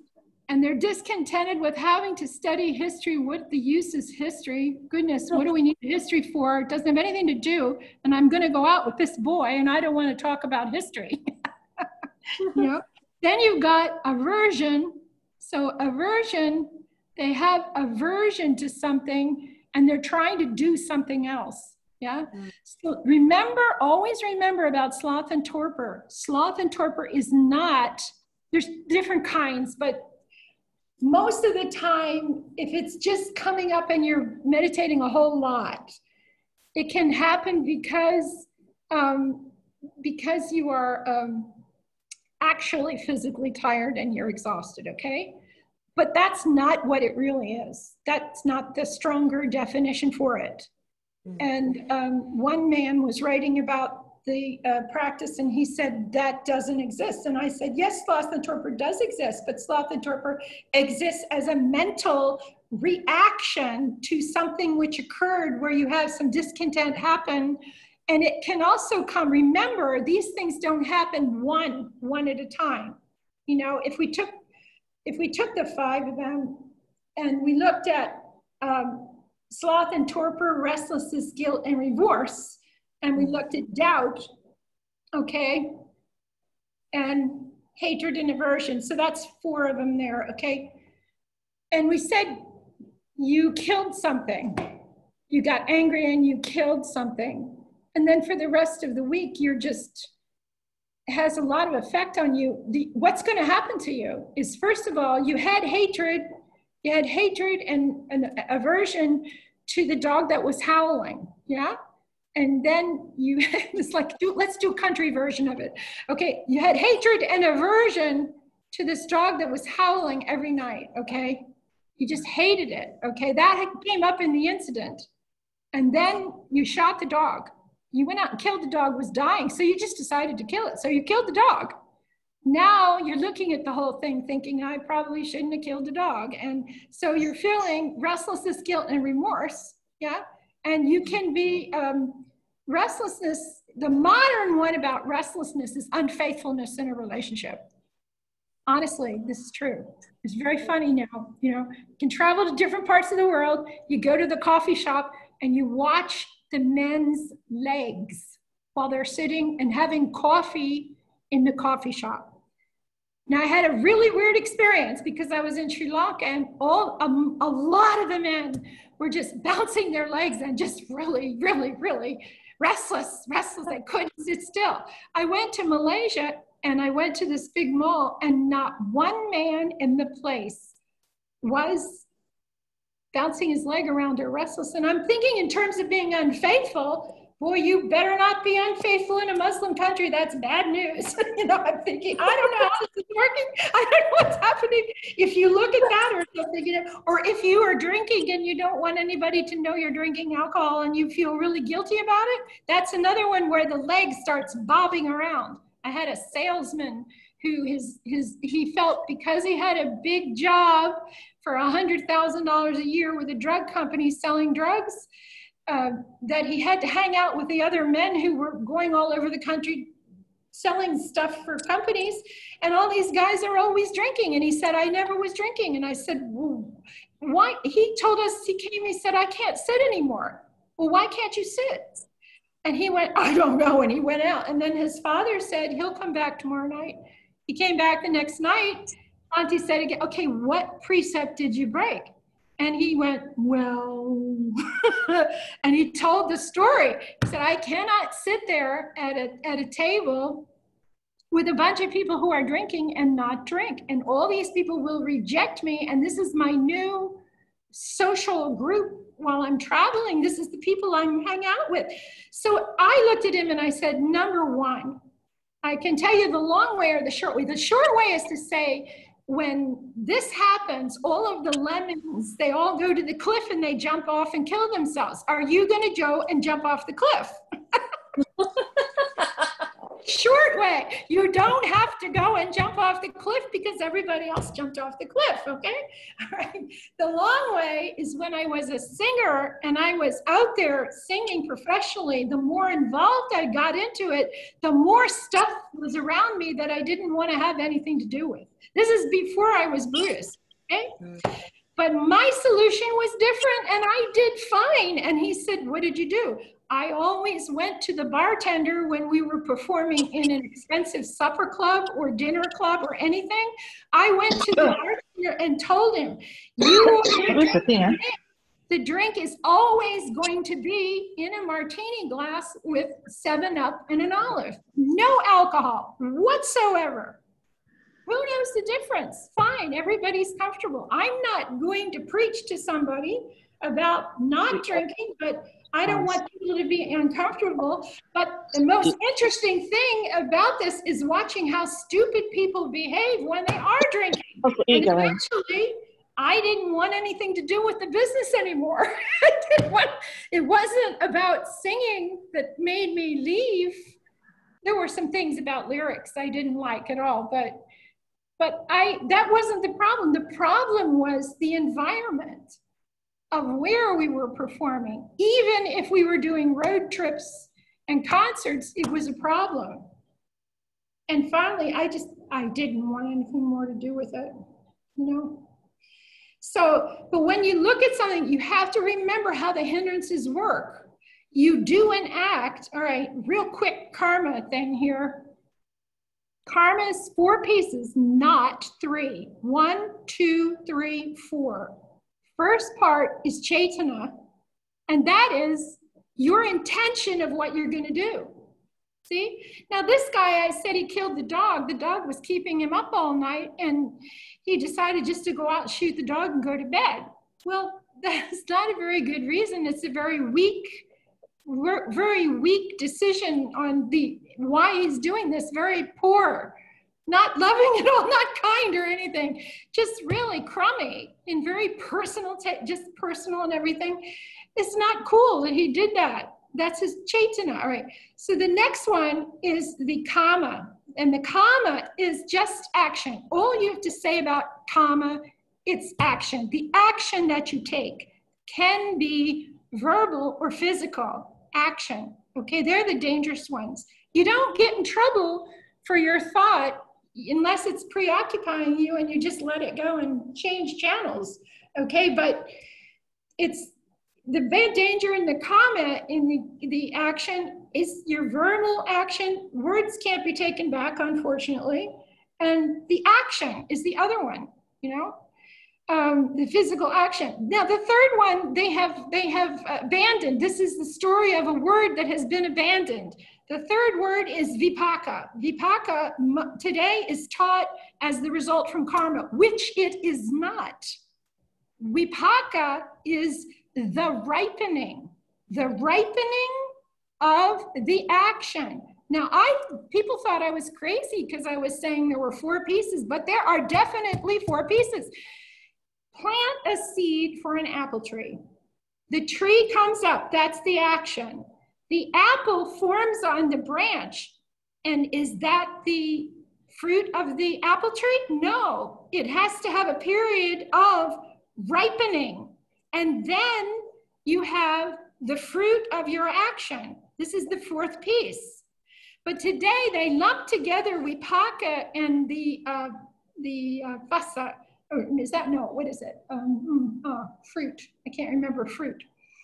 They pull together fruit and ripening together, and it's not together. You can't eat green apples. You get sick. Okay? So in this case, the man kills the dog. Then he's restless and he can't sleep. And his sloth and torpor during the daytime, there's a sloth and torpor from the incident. Sloth and torpor in the daytime because he didn't sleep from the restlessness last night, see? And then he has not just restlessness, he has restlessness, guilt, and remorse. These are the 3 pieces of that. He has all 3 pieces hitting him. And he is absolutely miserable. Now, the sad part about the story is he thinks he's out in the country. Let's say it was a Buddhist story. He has to find a monk before he can take the precepts again. That's really sad because the precepts belong to you. You don't need me to take your precepts. It's nice for you to be able to go to the temple and do it together as a community to take the precepts, but you don't need me. If you break a precept at work, you don't have to come to the temple to do this. You can just stop. I did something, I fell off the track. Okay, sister said I fell off the track. You forgive yourself, you take the precept again, you get back on the track and you keep going. And if you want to know someone who did that all the time, it was Baba Sahib. He did that all the time. Baba Sahib did that all the time. When he's working and struggling in the development of Buddhism in India, all the things he had to go through. And he fell down. What do you think? He fell down, he went home and cried? No, he knew what it all meant. The monk had taught him what it all meant. And he went and you forgive yourself. Somebody told me once, there's no forgiveness in Buddhism. I said, what are you saying? It's in the service, isn't it? Is it Kayena Wachitatena? Is that right? That's the point, Kayena Wachitatena, right, May? Okay. You're asking for forgiveness. How can you tell me there's no forgiveness in Buddhism? You're doing that in front of the Buddha. So you do it to yourself. I forgive myself. I take the precepts. I get up and I keep going. No, I'm preparing you to change the whole world. You cannot just sit down. There's no reason to. So you see, one thing Bhanti's always pointing out about this, if you've heard him talk, these uninvited guests, which we call them the uninvited guests, who stop by to pick on you, the hindrances, do not usually come alone. They come in teams, in groups. Only one that might show up that's by herself is cousin doubt. Yeah, when doubt comes up. Now, I don't know if Dr. Kwa is here or not, but in Sunday school, they would not remember these hindrances. They just wouldn't do it. It's like a mental block. And I said, okay, then will you memorize a story for me? And they said, what story? And I said, I'm going to tell you the story of a family reunion picnic. And they said, really? For who? And I said, the Niwarana clan. The Niwarana clan is the family called the Niwaranas, and they live in the universe. See?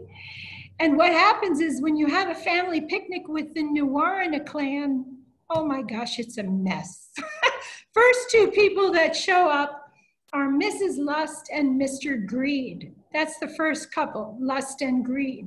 They sit down at this table and they take an awful lot of the food when it's served. The second couple that shows up is hatred and aversion. Mr. Hatred and Mrs. Aversion. Hatred and aversion. They sit down at a different table. They don't want to sit at the same table. And they're full of jealousy, and they tell stories about jealousy and just hatred about this and disagreement with that, all this stuff, and they just are down on everything. And then the triplets show up. They live very far away. They always come late. And their names are restlessness, guilt, and remorse. They sit at a table together and hang out. People stop by and they visit them and they talk to them some, but they don't stick around a lot because nobody likes this stuff, but they are there and they attend. And then the twins come. The twins actually came before them. Sloth and torpor. And sloth and torpor, they just find a place to sit. And the tables are close together and they can kind of criticize each other from wherever they are. It's amazing. The last one that shows up at the picnic is a cousin, a distant cousin. And this is a woman who never got married, couldn't get along with anybody and agree to anything. And she comes and she's the one that starts the problems in the group. And her name is Cousin Doubt. I doubt this picnic is going to succeed. I doubt you're not going to get sick from the food. I doubt it isn't going to rain. I doubt someone won't drown in the river. It's on and on and on. She just pick. And why do we have these tables? It should have been that one. This is Cousin Doubt. You can see that everybody is very eager for one thing in this picnic when they come together, and that is anicca applies. It's going to be over soon and they can all go home. Yeah, so they memorized it and they passed the test. That's how they memorized it. You make up some way of remembering this all the time. That's what you have to do, okay? Mm-hmm. Any other questions? Does that answer your question though? Answers your question, okay? Mm-hmm. Anybody else have a question? Mm-hmm. Mm-hmm. Okay. Anybody? Yeah? Hello, hello. Hello, hello. So you're all doing, hi, look at this little one. Oh, look at this. Oh, do you want to see something special? Here we go. This is, let's see, we go like this with your fingers. Daddy can do this. You can go like this with your fingers. This is the temple, and this is the steeple, okay, the steeple. And you open up, I can't show you this. Let's see, can you see my fingers? Open up the doors and there are all the people. You see? So you go like this again, this way. This is the temple, like this, like that, with your fist closed. And then you're going to make the steeple, right? The steeple. And that's where the bell is, in the bell, right? And then you open up the doors and here are all the people. The people are inside. That's the way we do that. Oh, that's good. Sadhu, sadhu, sadhu. Anybody else? Okay, yep, okay, Effendi. Mm-hmm. Yeah, sister, how do people develop the investigation? I think like Bante and you are very, very curious about things. So you two are very much investigative. So how do we develop? How what? How do we develop investigation? How what? How do we develop investigation? How do we develop investigation? Oh, you get curious, okay? See, the thing is, you have to, first of all, in Buddhism, you have to want to change. You have to want to change. The whole teaching is about changing. But in order to succeed at it, first thing is you have to want the change to happen. So that's a very healthy thing, to want to change and get rid of bad habits and set up healthy new habits that help you to do everything. And then curiosity, remember where I showed you in the document, you had the 7 factors of enlightenment, but you also had curiosity, persistence, and there was one other one. This is all the power of the individual person. The sad part about Buddhism is when someone comes to Buddhism and they think there is going to be immediate gratification with an answer. And there isn't, okay? There are simple, basic things we can show you that you can see that they are true. But there isn't immediate gratification and you just start changing unless you apply yourself. Nobody can perform Buddhism on you. You are in control of of actually creating your life experience. And he's showing you how you can personally take control of this experience and steer the boat in the right direction. It's like a boat, yeah? Okay.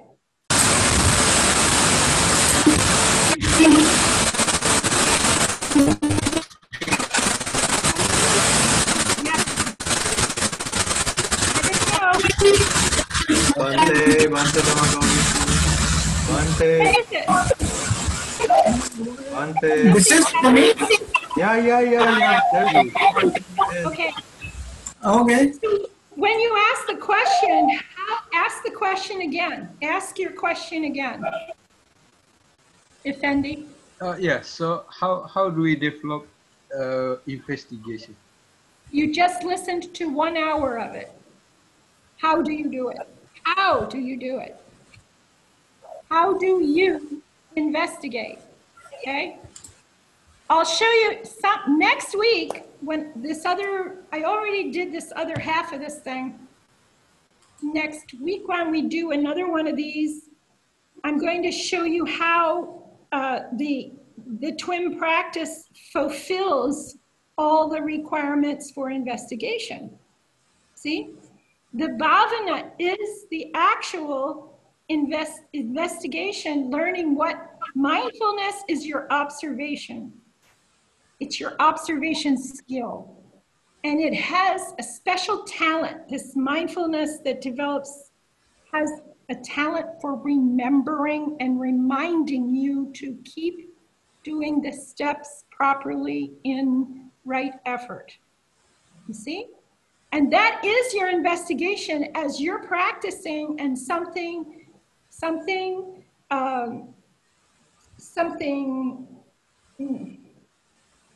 as you're practicing and you're investigating, you start to investigate. Oh boy, I just went blank. Oh boy, senior moment. Senior moment, right? We call it a senior moment. How do you investigate is what we're just explaining, all the different ways that you're investigating. And if you have been given the instructions for TWIM, that's the path for the investigation. You sit and you use the meditation is to be able to see. It's your instrument. Like if I give you a microscope, what the Buddha is giving you a microscope. He's showing you a special kind of meditation where you can stay alert and aware of everything inside that's happening. Next week, I'll explain to you, this is not like you close your eyes and go to sleep. Not like that. When you look with your eyes in front of you, you don't just see here in between your hands like a horse sees this way, straight, that's all a horse sees. But in the human eye, we have peripheral vision, what we see on either side. So when something comes up, it doesn't always come up here or come this way. What arises comes from the sides, or it comes up from in front of us. You understand? People think when you close your eyes, there's no peripheral vision. But when you start practicing this way, there is peripheral vision. And when you watch inside, close your eyes, and watch inside, there also is things that can happen from the side, especially when we're in the base of infinite consciousness. You don't always see, if any of you have been practicing and you've been in infinite consciousness, you know that you don't always see the little lights when those little tiny pieces start happening. You don't just see them happen here. They go click, click, click, click, click, click, click, click, like this. And then they start to go slower, and they start to go slower. As you bring your attention and you sharpen your observation, you begin to see them, and they look like they're going in slow motion. These are consciousnesses arising, existing, passing away, arising, existing, passing away. But the first time you see them, they're going, and you can't watch them. See? So all the pieces of the training, all the pieces of your practice are happening inside the tranquil wisdom insight meditation. The practice, the right effort itself, those 4 steps in right effort encompass everything you need to take you all the way through to cessation and experience the different mundane nibbānas until you get to the super mundane nibbāna. You see? So if you're practicing TWIM now, if you're practicing it, you begin to understand you already have the map. The place you need help with usually is, what do I do when something comes up? How do I treat these hindrances? And what we've said to you in the past many times is the secret to this interruption is not what it is. It's about how it happened. And how does the hindrance exist? And what makes it operate? And how do I solve it? Yeah? It was never an enemy, but somewhere, whether it's the Visuddhimagga, it sort of is the Visuddhimagga, but I think it's other places too, they've decided it's an enemy that should be defeated, and it needs to be destroyed, annihilated, eradicated, suffocated, suppressed, and subdued. But it doesn't need that. It only needs to be released and allowed and relinquished and abandoned and let it go and leave it alone. And then it'll stop. That tells you a secret, doesn't it? Tells you something about if I pay attention to it, maybe I'm feeding it. Aha! And if you're feeding it, it's going to stay longer and get stronger and come back for more food. This is the way the Buddha describes it and explains it, but we're ignoring those suttas. We're not teaching them usually. But these are not secrets that we're keeping from you. Like I told you, if the monks went to the university, they were not exposed to these, and their teachers were not exposed, and we don't know how far back this goes. But they're not exposed anymore to these suttas. Therefore, it's easy for them to just accept. For heaven's sakes, do you know the name Buddhaghosa, what it means? Does anybody tell me what it means? One person can tell us. It means voice of the Buddha. Voice of the Buddha. Oh my gosh, how can you disagree with the voice of the Buddha? Oh my goodness gracious, how can we argue with the voice of the Buddha? This was so precipitous that his name is Buddhaghosa, you know? I was just, for 5 years, this is true. I've been doing this 20 years. For 5 years, I did not know that name meant. I never knew. And when someone told me, I didn't know whether to laugh or cry, but I was just weeping. I couldn't believe, well, that's what happened. This just explains everything. Nobody is going to argue with the voice of the Buddha. But it takes some work to find out that this voice of the Buddha is disagreeing with the voice of the Buddha. And you have to take the time to take this book and go do what the Buddha told you to do in the Parinibbana Sutta. What did he tell Ananda? Any teacher who comes here in the future want to know if that person is teaching what I taught. You have to take it and compare it to the Sutta and the Vinaya. You have to. You have to. Are they doing it? That's the problem. Okay? Now, is this unconquerable? No, it's not unconquerable. You make a personal choice. Do you really want to know what the man said and what happened to him? And I come very precociously, show up, and I said to Bhante, I don't know if we're going to get along. And he said, why? And I said, because I have these questions, and I don't know if you're going to answer them. And as we were traveling together, we would have nothing talk about anything except when we're driving. And we're always talking about Dhamma, nothing else. And I discovered his questions were the same questions I had. That's why we get along. What did this man do, Siddhartha? Did he find anything? Did he find an answer to suffering? Did he find an antidote and an escape? If he did find one, did he leave the instructions someplace?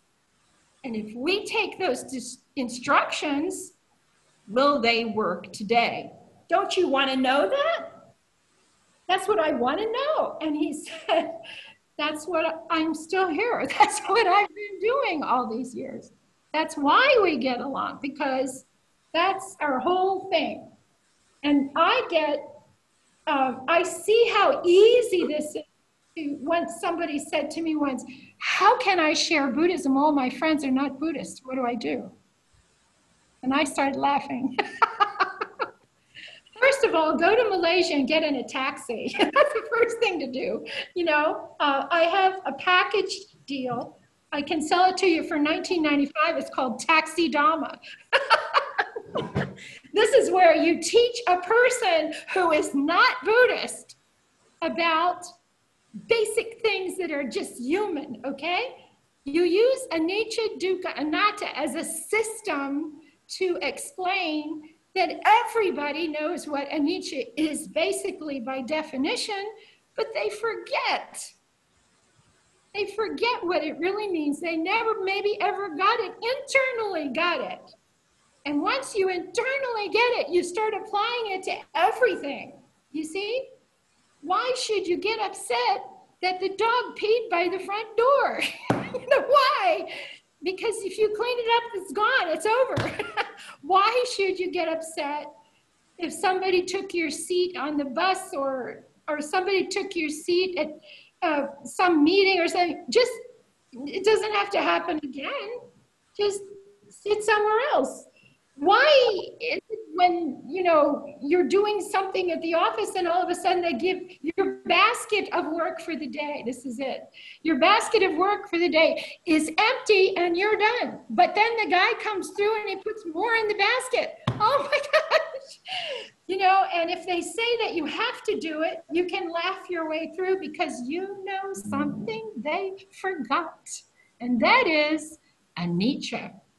Whatever arises passes away. Whatever you're doing has a beginning, a middle, and an end. And then things move in the past. And then there's the future that you worry about. You know, and the story, the taxi driver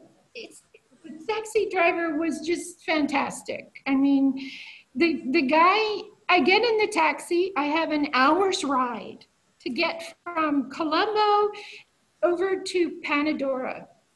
And I usually get in the back seat and check my email in the city limits until we get out and just stay quiet. But I get in the taxi and the man was really upset and I could sense the anger in the car, the energy was wrong.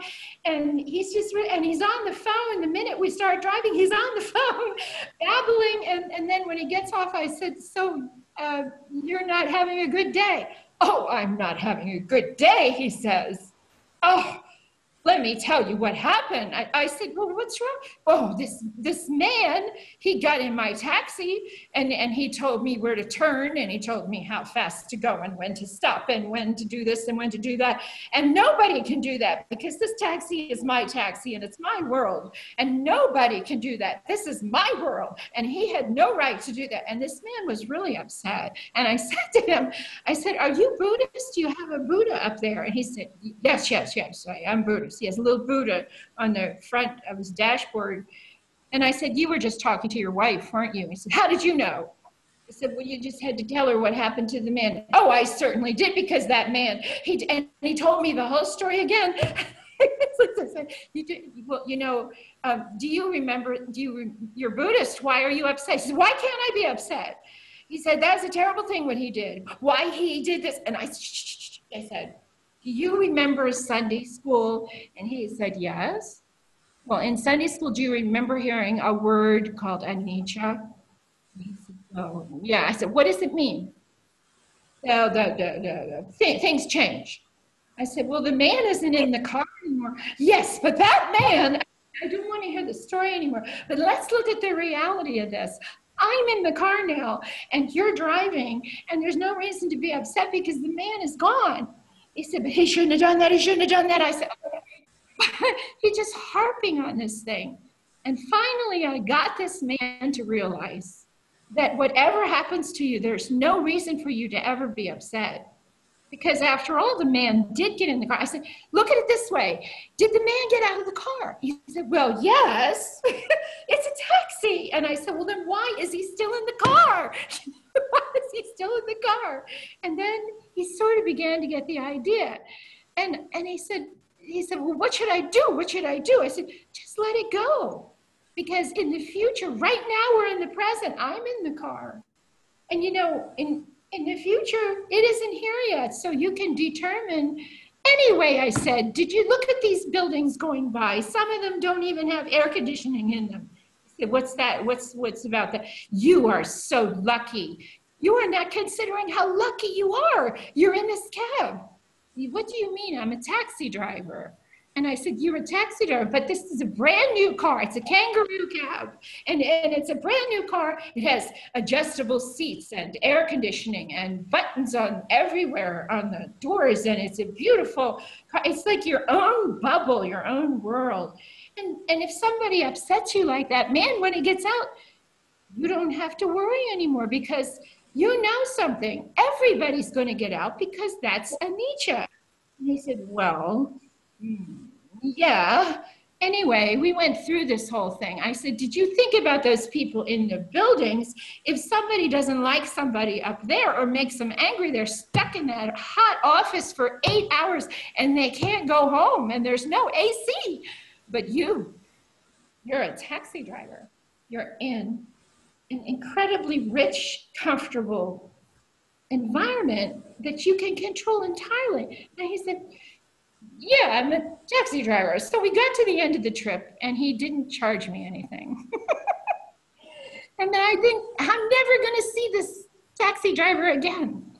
But 6 months later, something happened. I went to a bookstore in downtown Colombo. And when I went to pick the books, go down the steps to get my taxi, a man jumped out of the taxi and he opened the door for me and he helped me get in the cab. When I got in the cab, he said, do you remember me? And I said, remember you? And he said, look at the Buddha. And I looked at the Buddha and I knew right away who it was because at the bottom of the Buddha was a little sign, anicca. Whatever arises passes away. And he said, I want you to know that you changed my life. I said, really? It was just a taxi ride after all. And he said, no, you changed my life. But more than that, my wife loves you. And I said, what does your wife have to do with this? And he said, well, when I married my wife, her mother did not want us to get married. And through my whole marriage, I've had a terrible problem ever visiting her mother because she won't leave me alone and she's mean and she picks on me. And I get upset with her and I always want to go right home. But now everything has changed. I said, why? And he said, because now when I go to see her mother, I get my tea, I go out on the porch and I remember one thing. Anicca. It changes everything because I know when I go there, no matter what happens with her mother, it's going to change. It's going to be over and it's going to change. But that's wonderful. To me, it was a special story, you see, because this is how Buddhism spreads. Little tiny droplets and incidences. This is how you can drop a pebble in the water and it's still, and you drop the pebble to the taxi driver, but the ripples go out. And then after a while, all the taxi drivers know about Sister Khema. You'll run into a taxi driver, oh, you're Sister Khema, we know about you. And they don't, they might be Muslim, they might be a Jew, they might be a Christian, might be, and I didn't tell them it was anything really about the Buddha. I've done the same story with a Muslim or a Jew or anything. It doesn't matter. The Buddha teach Buddhists. Think about it for a minute. He didn't do it for Buddhists. They didn't happen till after he was gone. When he did his search, he did it for human beings. That's what he did.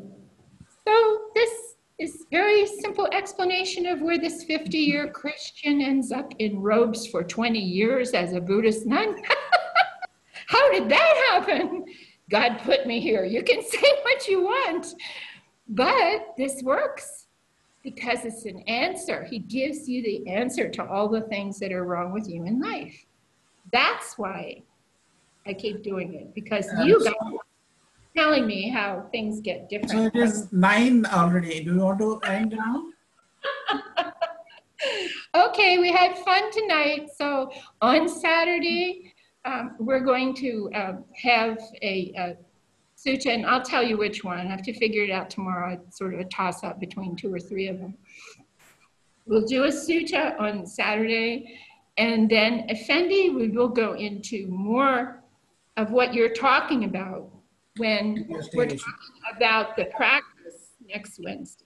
Okay, we'll do it then, because that one is really going to get into the heart of this thing, the map of how we get there. Okay? All right, so let's say our prayer. Okay.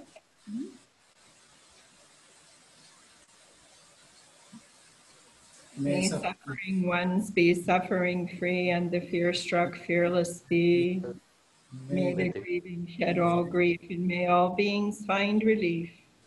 May all beings share this merit that you've thus acquired for the increase of all kinds of happiness. May beings inhabiting space and earth, devas and nagas of mighty power, share this merit of ours. May they long protect Buddhist sensation. Sadhu, sadhu, sadhu.